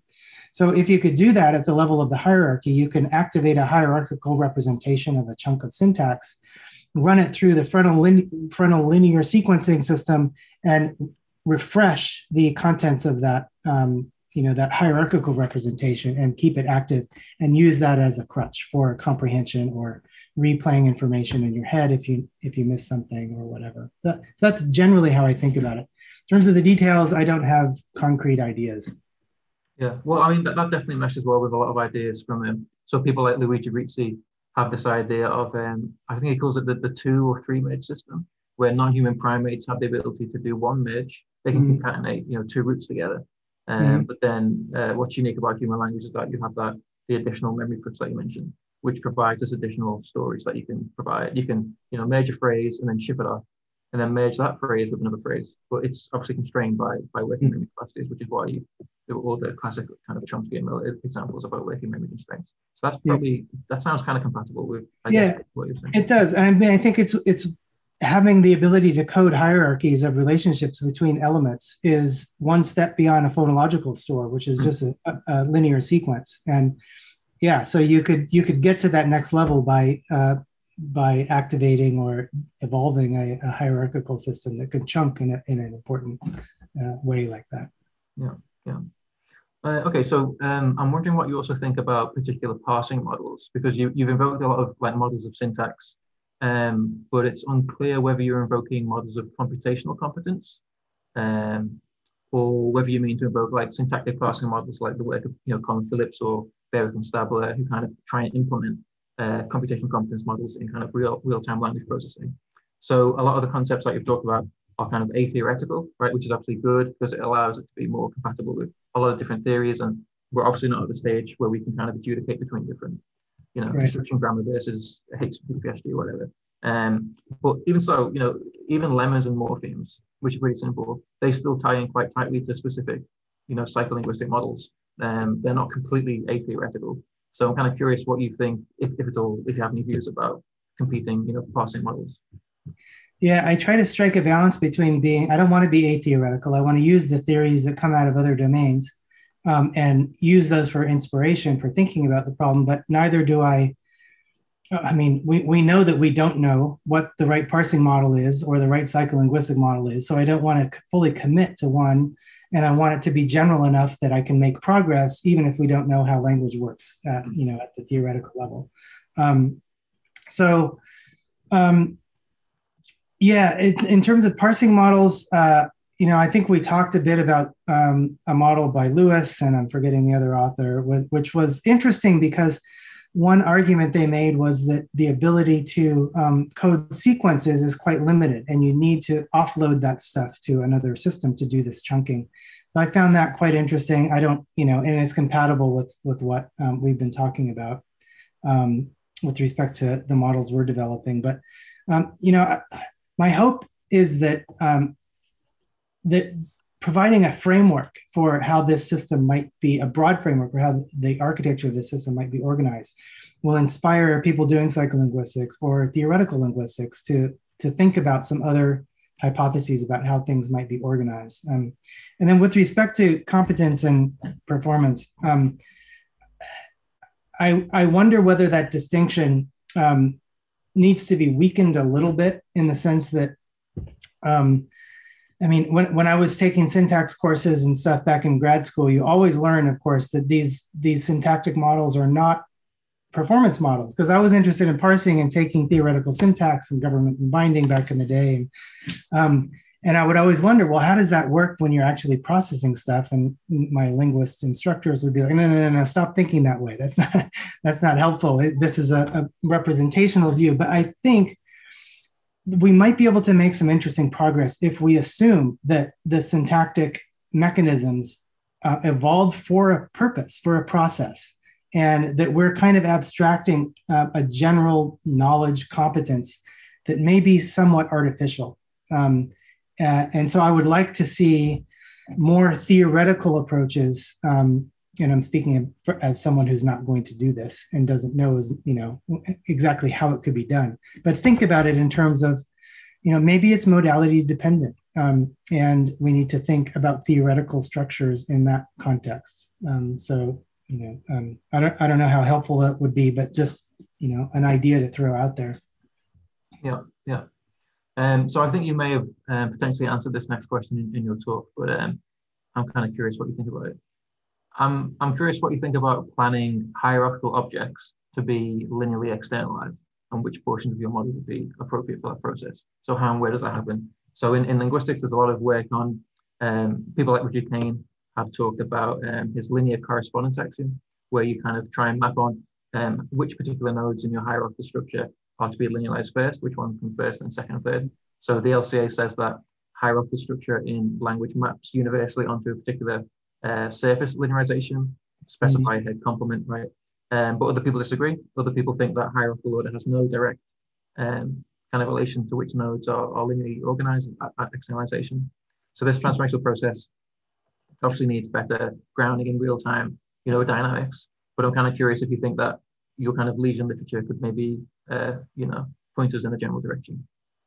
I'm not sure that we can help resolve those debates. Neuroscience is historically really bad at helping with psycholinguistic or linguistic debates. But in general, the general question about where this sort of thing is happening, it's the interaction between these hierarchical representations that are living in the posterior temporal lobe with some set of systems in and around Broca's area that are doing the linear sequencing. That whatever that mapping is, and we don't even know whether that's mediated by anything. Is there an intermediate area that is performing some extra computation in the interaction of these two broad regions? But that would be the part of the network that's doing that sort of thing, according to the model. I don't know in terms of the details, or whether it would be instructive to look at lesion data. Right, because that's the kind of area where you might expect a kind of more dynamical, lower level perspective might be able to at least implement it, maybe not mostly show. Okay, I also wanted to ask you a little bit briefly about events and entities. So you talk about entities and events. In your model and also in other models, you have ATL encoding for entities and I guess IPL or angular gyrus around the coding thematic relations, so events basically. Events contain entities and not the other way around.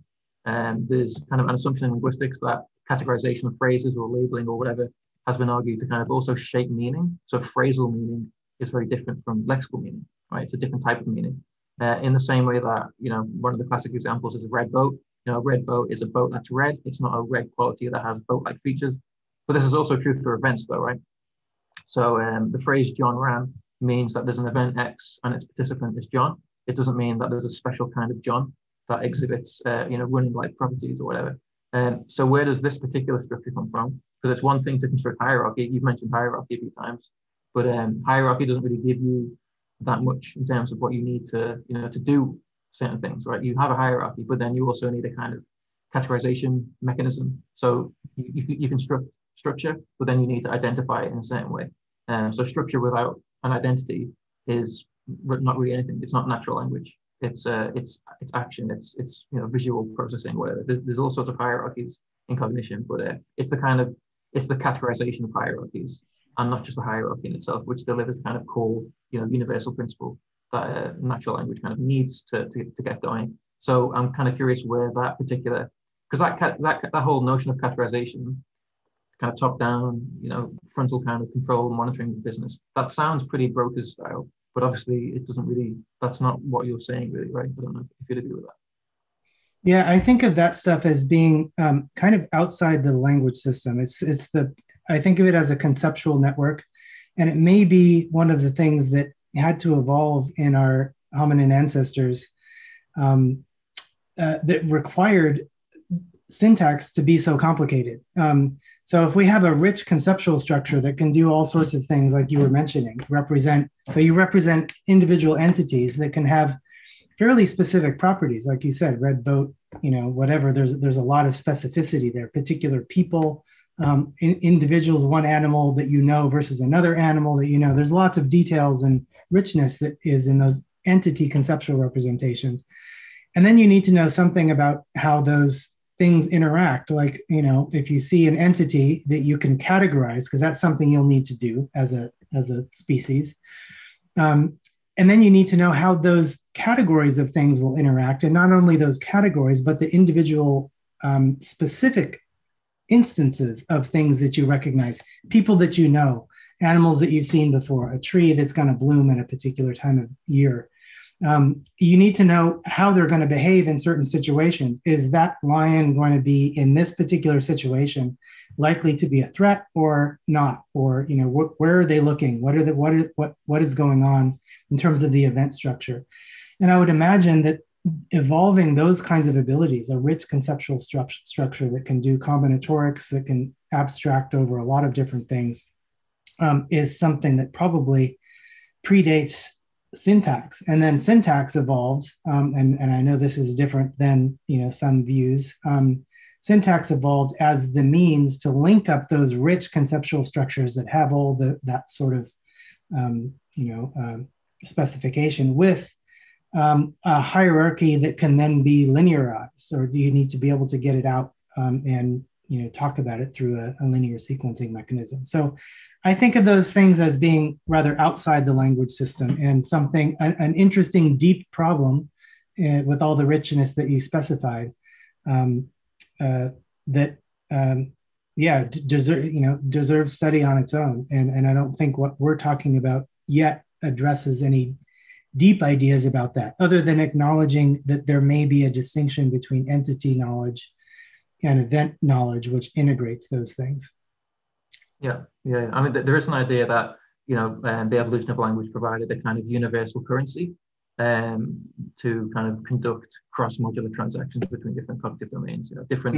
In non-human primates, cognitive modules are kind of more encapsulated and isolated, whereas in the human brain, they kind of talk to each other much more. There's much more kind of cross-transfer and so on. So what do you say to the idea that, you mentioned ATL. ATL is a conceptual binding hub. Recruiting representations kind of cross-cortically, right?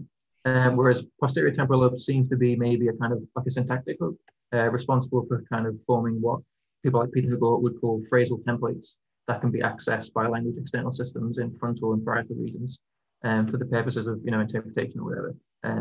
This kind of nice conceptual binding versus syntactic binding seems to be supported by what you're saying, but I don't know if you'd agree with that.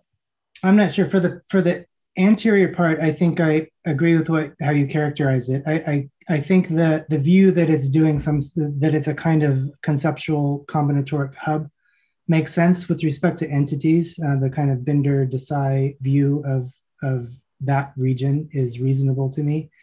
The posterior zone, are you talking about like the angular gyrus or something? No, sorry, like PT. Yeah, PT. Like which one? STS, PMPG.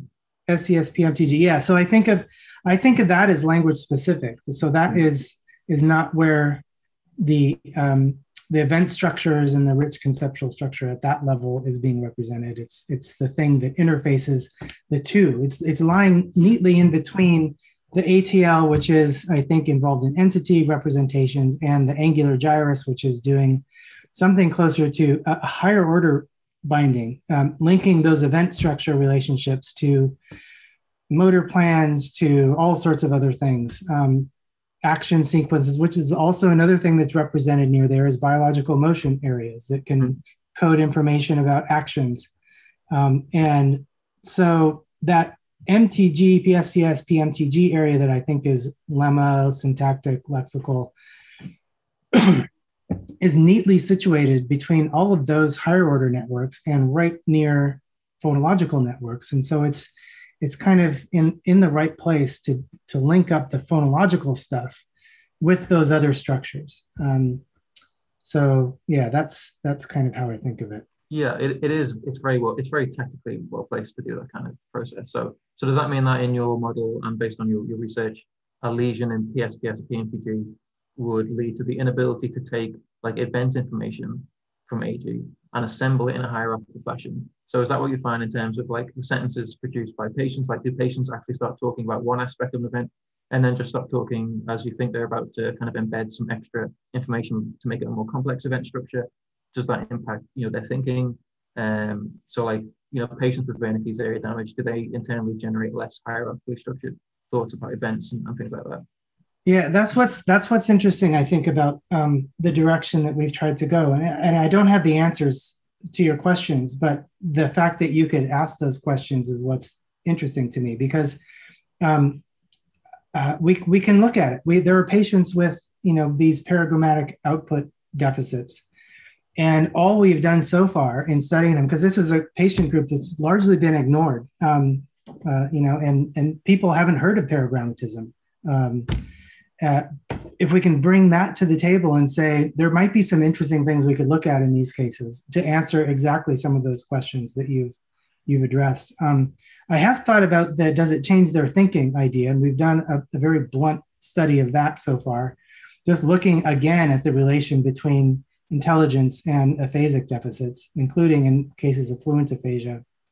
And at least using a standard fluid IQ test, the Raven's progressive matrices, there seems to be basically very little relationship between intelligence and any kind of language deficit. So the evidence seems to point to damage to these networks that include representation of hierarchies doesn't seem to affect thinking as far as we know, or as far as we've been able to measure.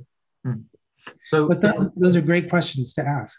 So if PMF left PMTG is this lexical syntactic interface, where would you say, okay, or rather, what is it interfacing in terms of like actual representations? Is it only part of lexicon represented in PMTG, and other lexical objects are stored cross-cortically? Because the lexicon can be obviously partitioned into different types of features, formal, semantic, syntactic, phonological features.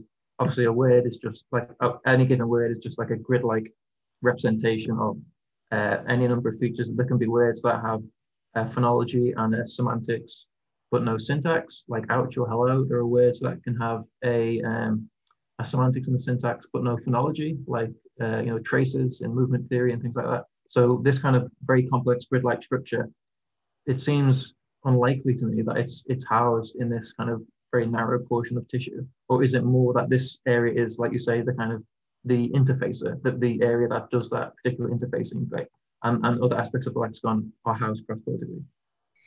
Yeah, I think again, it's an open question. We don't really know, and I think more detailed questions should be asked. I mean, the strongest claim is that all bits of the lexicon, or at least the thing that binds everything together, lives in that one spot or that general zone. So that's the strongest claim, easiest to disprove. Let's do the studies to try to disprove it and show that it's more complicated. But starting out simpler makes it easy to make progress, because you can show that it's wrong pretty straightforwardly. In general, the way I think about this area is that it is just kind of a binding node in to use that terminology, which is that you have a bunch of phonological features, which are representing whatever they represent in more dorsal areas, say. And then you have a bunch of semantic features of various types that are represented elsewhere. And the stuff in between is just binding those together. And when you bind them together in the sense that you can map between those spaces, what emerges out of that is what we call the lexicon. So I don't think of it, so that's basically how I think about what it's. Yeah. So in fairly recent work of yours, I think is it Walker, Fredrickson, and Hickok, either forthcoming or in review maybe? I remember you presented some ideas where you say that the semantic network is, ventral ATL, I guess maybe, and also a certain portion of TPJ. So I'm wondering what the connection is between, elementary phrase structure building in PSTS, PNPG, and these other networks, because obviously any phrase structure needs to have some kind of conceptual content, semantic content rather, otherwise it's not natural language. Even the definite article there has pretty rich semantics, even though there's no conceptual content. So where are the semantics of function words? Things that they involve, hierarchical processing, but they're not very conceptually rich structures. Yeah. It's a good question. I've thought about function words briefly. I think Ev Fedorenko has done some work on, function word related things. I'm not sure we know again, and I hate to just say I don't know for most of these questions, but I don't see why function words couldn't have a phonological specification and then map onto whatever they need to map onto through some portion of the same network. So yeah, I don't think that it has to be. I think the way I think of the network is it's not pigeonholed into one particular kind of mapping. It's got to deal with all this stuff. There may be sub portions of the network that deal with different classes of things. You see, self-organization of neural networks all the time. So there may be some of that going on. I don't really know. I thought you were going to ask about the ventral, like fusiform posterior temporal lobe area that Nitin Tandon and his team and I discovered that seemed to be amodal semantic. But that's not what you were asking about. Well, I already know the answers to those questions. So. Okay. But no, also on that note, I think you actually touched on this, but I wanted to kind of check, you mentioned a lot about particular phonological and phonetic, representations, but I'm kind of curious, what about, obviously phonology is an extremely abstract process. It's the whole underlying representation business, surface versus deep structure. Phonology is just as abstract as, syntax or semantics. So in the model that you presented at the end of the talk, where would these high order phonological computations take place, right? I see them as the interaction of, as you know, most of phonology and most of theoretical syntax in general is all about production, right? So, you ask people, you look at how you say things and how you articulate things, and you can make, phonological theories about the underlying structures that explain the speech patterns that you see.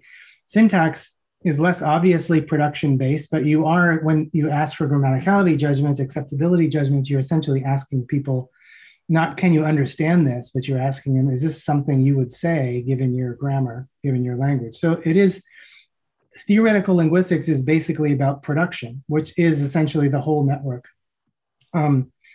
So I see the complexities of any of these levels of representation to be contained within the sensory motor network.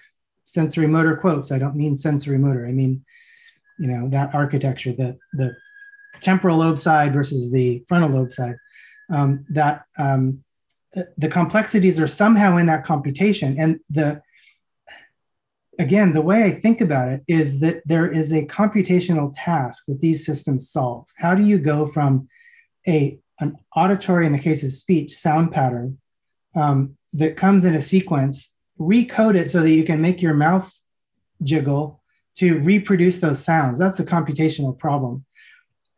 The network architecture for solving that problem is built out of existing kind of architectures that can be used, a sensory code, a motor code that has changed so that it can deal with vocal kind of behavior.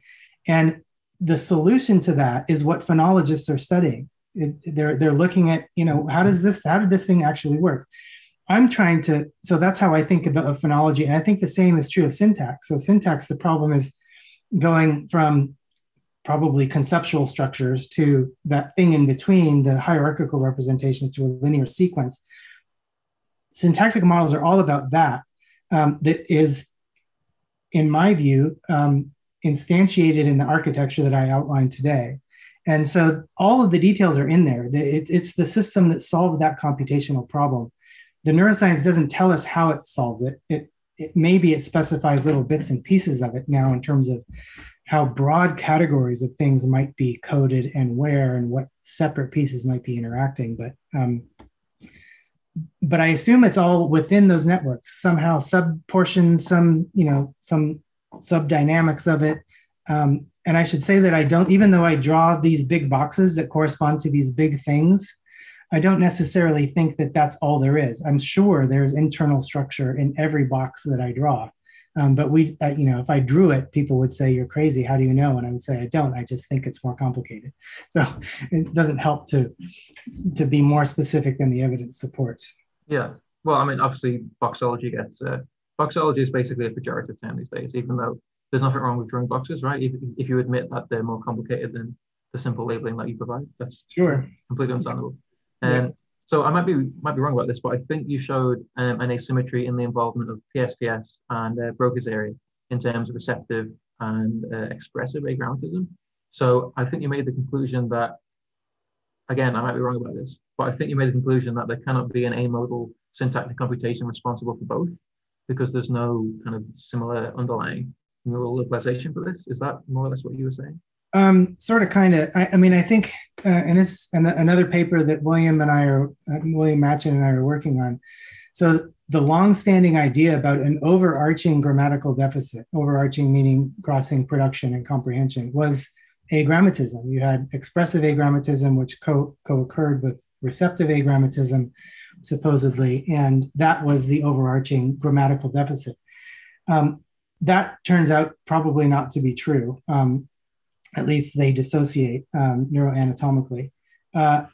So what may be an overarching grammatical component, though, are lesions that involve posterior areas. So you damage the PSTS MTG, you get sentence comprehension deficits, and you get expressive grammatical problems that emerge in terms of paragrammatism. And so that is a part of the syntactic system, I would argue, that does show its face in both expressive and receptive tasks. Okay, so that's basically, and the same holds true for phonology. So you damage frontal areas and you can get articulatory problems, but your receptive phonology, you can perceive speech just fine. Whereas if you damage posterior areas, you can end up having problems on both ends. But you need more bilateral lesions to do that. It's a little more complicated, but nonetheless, that's the principle. Right. So sorry. No, you could also have the case where, there's the same computational procedure is not necessarily executed by the same brain area, right? You could have a kind of multiple realizability process where you have a more abstract neural code that might be influencing it, and this is where brain dynamics, could come in. So this, you're not necessarily locked into the idea that one particular area always executes the same operation, right? It could be. I mean, this has also been shown in all sorts of primate literature where you have a particular neural code which takes place across various portions of cortex. It's the representations that differ, not the actual computation. I think there was Mauricio Martins had a paper a couple of years ago with Friederici where he shows that hierarchical visual processing, recursive visual computation in vision is linked to posterior temporal regions, which is kind of linked to the idea that there is this more general, universal, generative kind of computation which might take place in this area, but it's the representations that differ, right? So you have linguistic hierarchies versus visual hierarchies. That seems to mesh onto that quite well.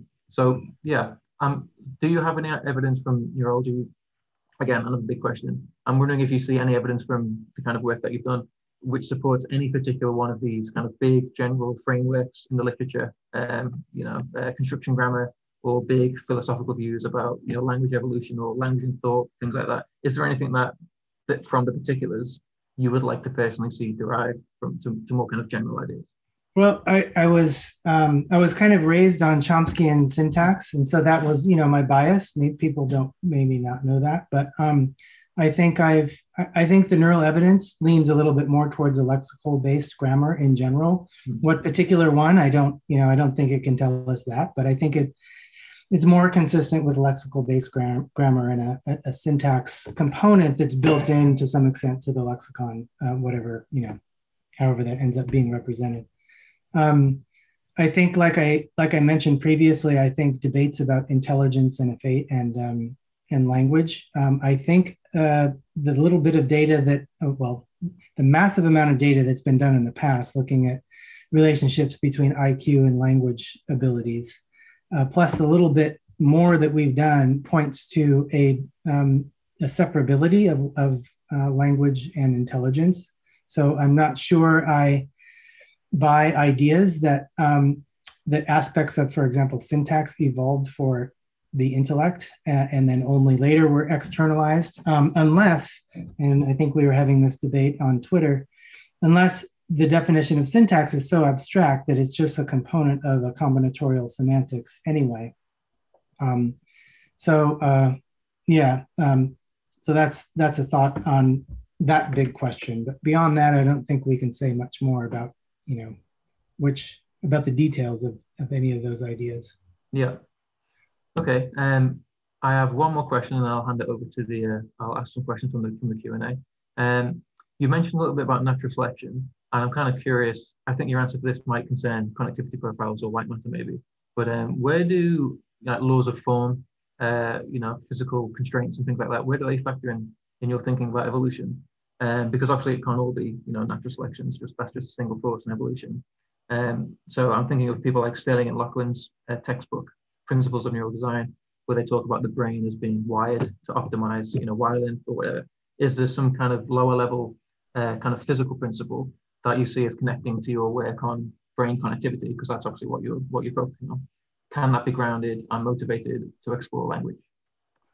Yeah, I think one principle that does seem to be instructive for theory development is connectivity constraints, where regions that need to be connected and interacting quickly tend to be closer to each other. So I think there are constraints in terms of the locations that some of these networks end up in that are based on, mechanical constraints and things like that. And from that, I think it's reasonable to make inferences based on the location of an area, what it might be doing. So like, for example, the lexical lemma syntactic area that I've been talking about, its location matters. Like, I don't think that region would have ever evolved in, the medial parietal lobe or something. It's just not in the right place. So I think there are constraints like that, absolutely. And there's certainly plenty of room for just dynamic systems evolution, things like what Simon Kirby talks about, things like, all those ideas are reducing the problem space that natural selection has to deal with. And so I think there are lots of things that we can't just think abstractly and ignore all those other possibilities. We need a bigger picture that includes physical dynamics, all those sorts of things. Okay. So one final issue that I think ties into the model that you presented at the end is the issue of what language is actually used for. So I wanted to kind of push you a little bit on the kind of assumption / maybe stipulation in a lot of work that, like you said earlier, the idea that language is some kind of communicative device, primarily for like sending messages to other people.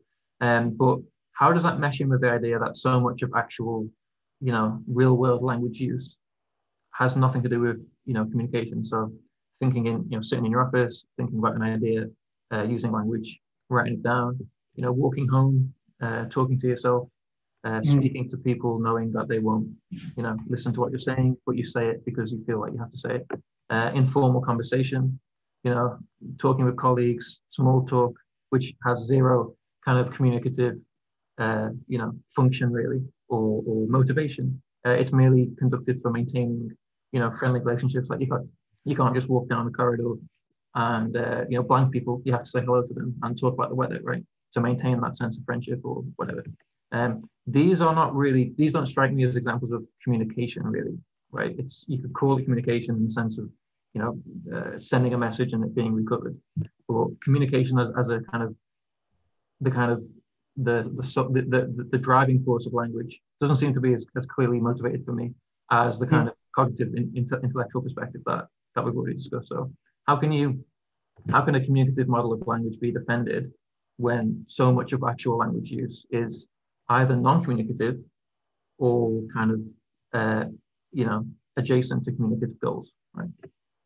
Yeah, so I mean, just because language is used as social grooming doesn't necessarily mean that is. You can't control how a system that has evolved is used, and since we're social creatures, we're going to use a system like language for social grooming and for all of those other things that as you point out, aren't particularly communicative. And it was just a matter of that. If that was the only thing that language communicated, or the dominant thing that language communicated, I don't think that it would have evolved. I think language, the usefulness of language from an evolutionary standpoint, is to crowdsource knowledge and technology and information. And that's probably what was driving it, not necessarily how we use things. I think I pointed out this before, that obviously sex evolved for reproduction, but how much of it do we actually use for reproduction? Very little, it turns out.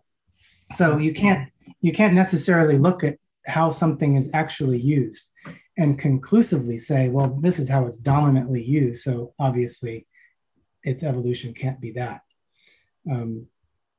Certainly there are highly communicable things that we use language for that do provide information that's relevant for survival in our ancestors' lives.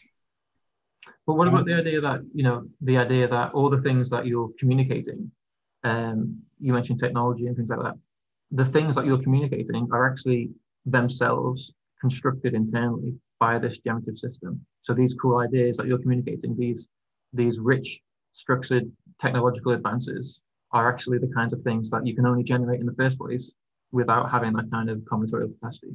So you do use it to communicate, but you also use it ab initio, right at the beginning. So it's not as if we are social creatures, but we're also deeply antisocial creatures too, right? There's a very strong intellectual individualist drift in human nature, which is just as important as communicating to people.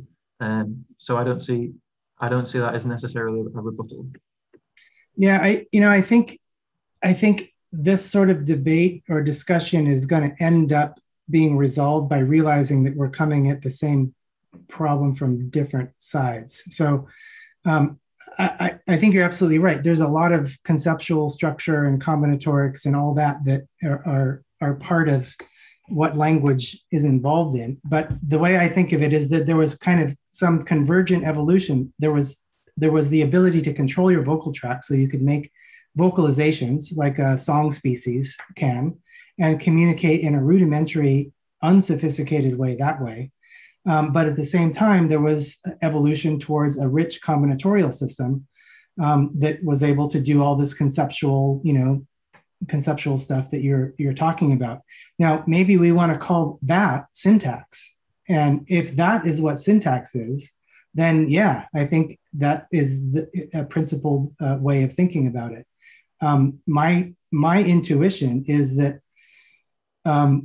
most of what we end up studying as syntax is probably not that. It's a way of going between that rich conceptual structure and a fairly rich phonology, essentially, by the time you get to what might have happened. And syntax as we study it as linguists, was that little bit in between that enabled the link between those two things.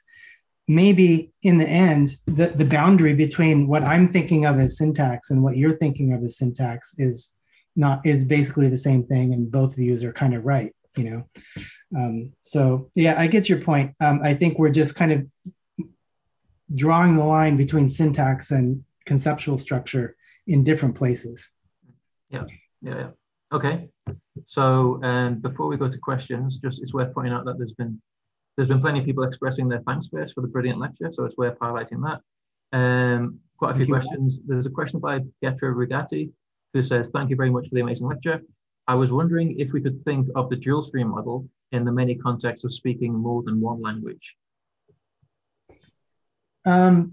Yeah, I mean, I think, so how do you represent those two languages?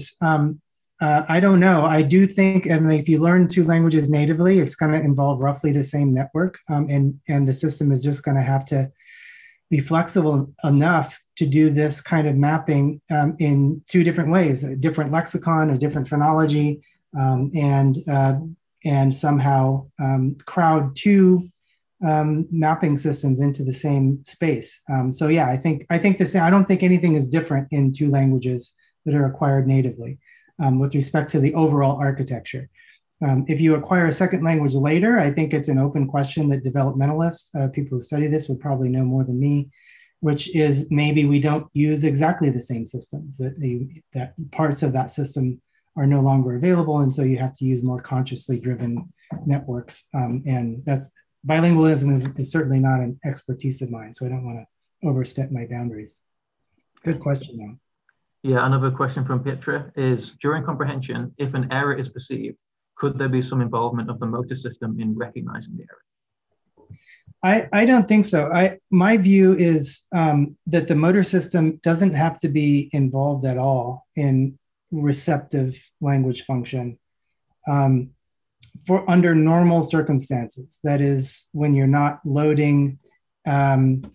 overloading the system in terms of its working memory or whatever.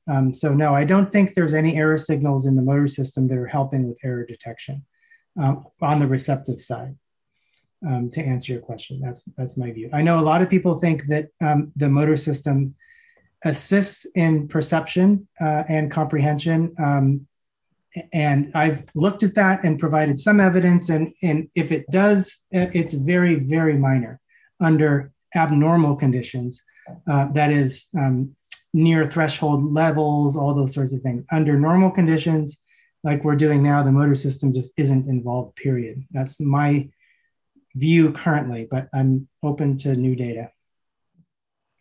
Next question is from a W. Machin, someone you might be familiar with. He says, with respect to neurocomputational homology, what is the sensory motor homologue of the hierarchical and recursive computational power of language? Why isn't phonology recursive, but syntax is? So yeah, so there is some debate in minimalist phonology about phonology maybe exhibiting, headedness or whatever. But even if phonology is recursive, I guess it's certainly a totally different type of recursion. Yeah. Well, that's the big problem, right, with syntax, is it does have these unique features, and that's what Chomsky has been harping on for decades.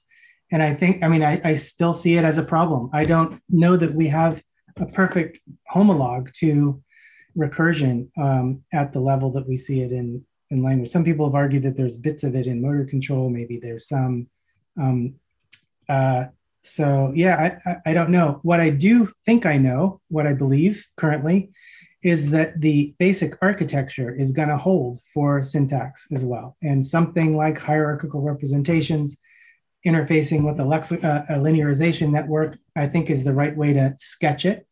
But these questions about where does recursion come from and all of that are just detailed questions that we're just not there yet. Yeah. Okay, next question is from Latin A. Bullock. I think you've done some work on this, Greg, so you should be able to, I think, answer this. He says, how do you see the motor system aiding speech comprehension in noise? How would that fit into the dual stream model? And do you see the listener as translating the speech sounds into inner speech? Yeah, good question. So I have done work on speech and noise, and that was the claim. So all of the previous studies looking at the effects of damage to the motor system on speech perception and auditory comprehension tended to show no effect. And if you look at, for example, when there's no noise, you look at all of the TMS studies where you stimulate motor cortex and you show an effect on speech perception, all of those studies use a syllable discrimination-based task, first of all. So they're using possibly the wrong task, or a task that's biased towards implicating sensory motor circuits. Plus, they're all at near threshold levels. So you have to present it where the stimuli are virtually ambiguous. And then the motor system seems to contribute a little bit, up to maybe 10%. If you present those stimuli in clear speech, you don't, or more normal super threshold levels, you don't get any effects on the motor system. So the claim was that the motor system gets involved when the signal is noisy, which is why we did the study where we had people listening to words, not doing the discrimination task, but listening to words and comprehending them in noise. And we asked whether we would get an effect in motor-related areas under those conditions. And the answer is no, we don't. It's all posterior temporal regions that get implicated. So I think that idea, which was reasonable, has been disproven by the study that should have published within a few months. I also want to quickly read out a qualification from William Machen. This is about the question that I asked about syntactic memory. He says, it seems as though damage to Broca's area doesn't impair the ability to make acceptability judgments that would likely require that kind of push down stack, right? The kind of memory stuff that I mentioned. I also think that a memory mechanism may be qualitatively different from the process that Broca's area underlies, with Broca's area supporting a more exceptional mechanism, not needed for basic derivation, right? Yeah, that sounds reasonable. Okay, so next question is another question from Latin book. He says, given that you say receptive language abilities are a subset of expressive abilities, on the issue of receptive bilinguals, do these people simply not have the dorsal stream for their receptive language? More generally, do you see full bilinguals as posing any problems for the dual stream model? So what types of accommodations do you need to make for bilinguals, if any? Yeah, so by receptive bilinguals, I assume you mean people who can understand a language but can't speak it very well. That's actually some of the evidence for this asymmetry. Kids and adults who are acquiring a language tend to do better at comprehension than production. At least in kids, their comprehension abilities outstrip their production abilities, and the production abilities catch up later. Right? That's evidence for this asymmetry. It's no challenge to the dual stream model. It's consistent with the idea that of this expressive receptive asymmetry. The ventral stream is separate from the expressive stream, from the dorsal stream. So I think it's quite consistent. All of those data are quite consistent. And ditto bilinguals who have the expressive component, that's just another language doing what the first language does. So it's all the principles should hold. Yeah. Sebastian Mancha asks, in more theoretical terms, would we say that during production, linearization is occurring in parallel with hierarchical derivation? I think you may have answered this from my question, but yeah. Yeah, I think so.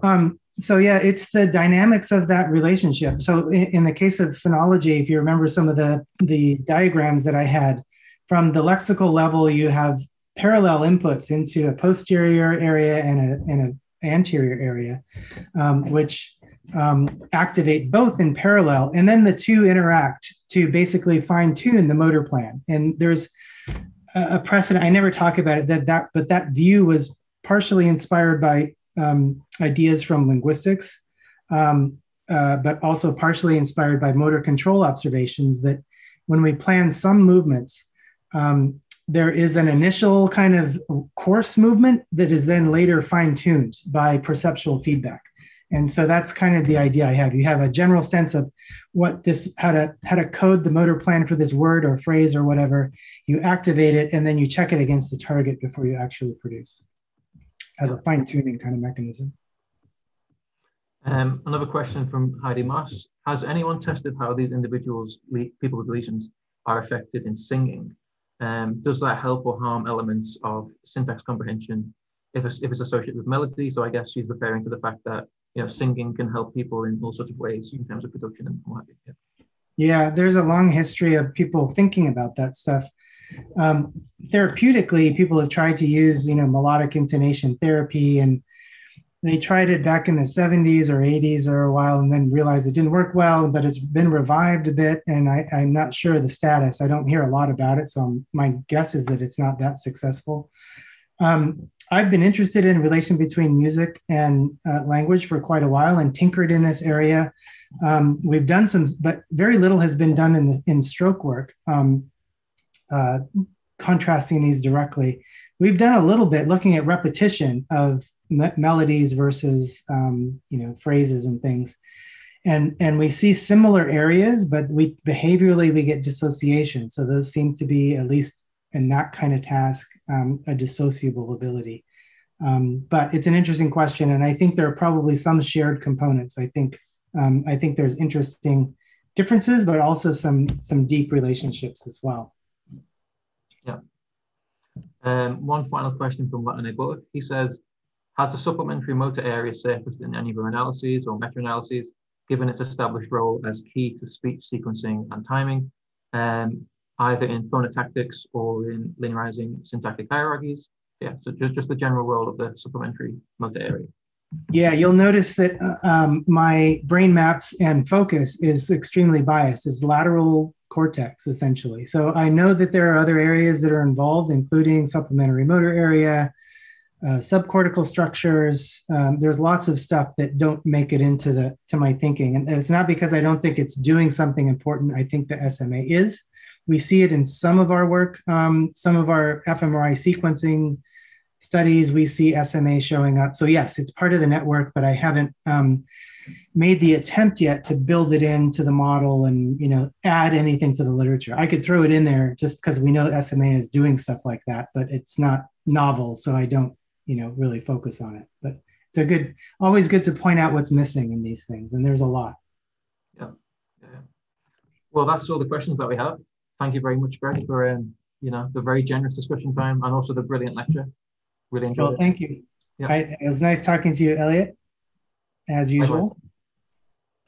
Thank you very much, Greg, once again, and thanks a lot, Elliot. And yeah, do you want to say something else before we finish the transmission? I don't have anything to add. Thank you, everyone, for tuning in. And I guess I do have something to add. Thanks for tuning in.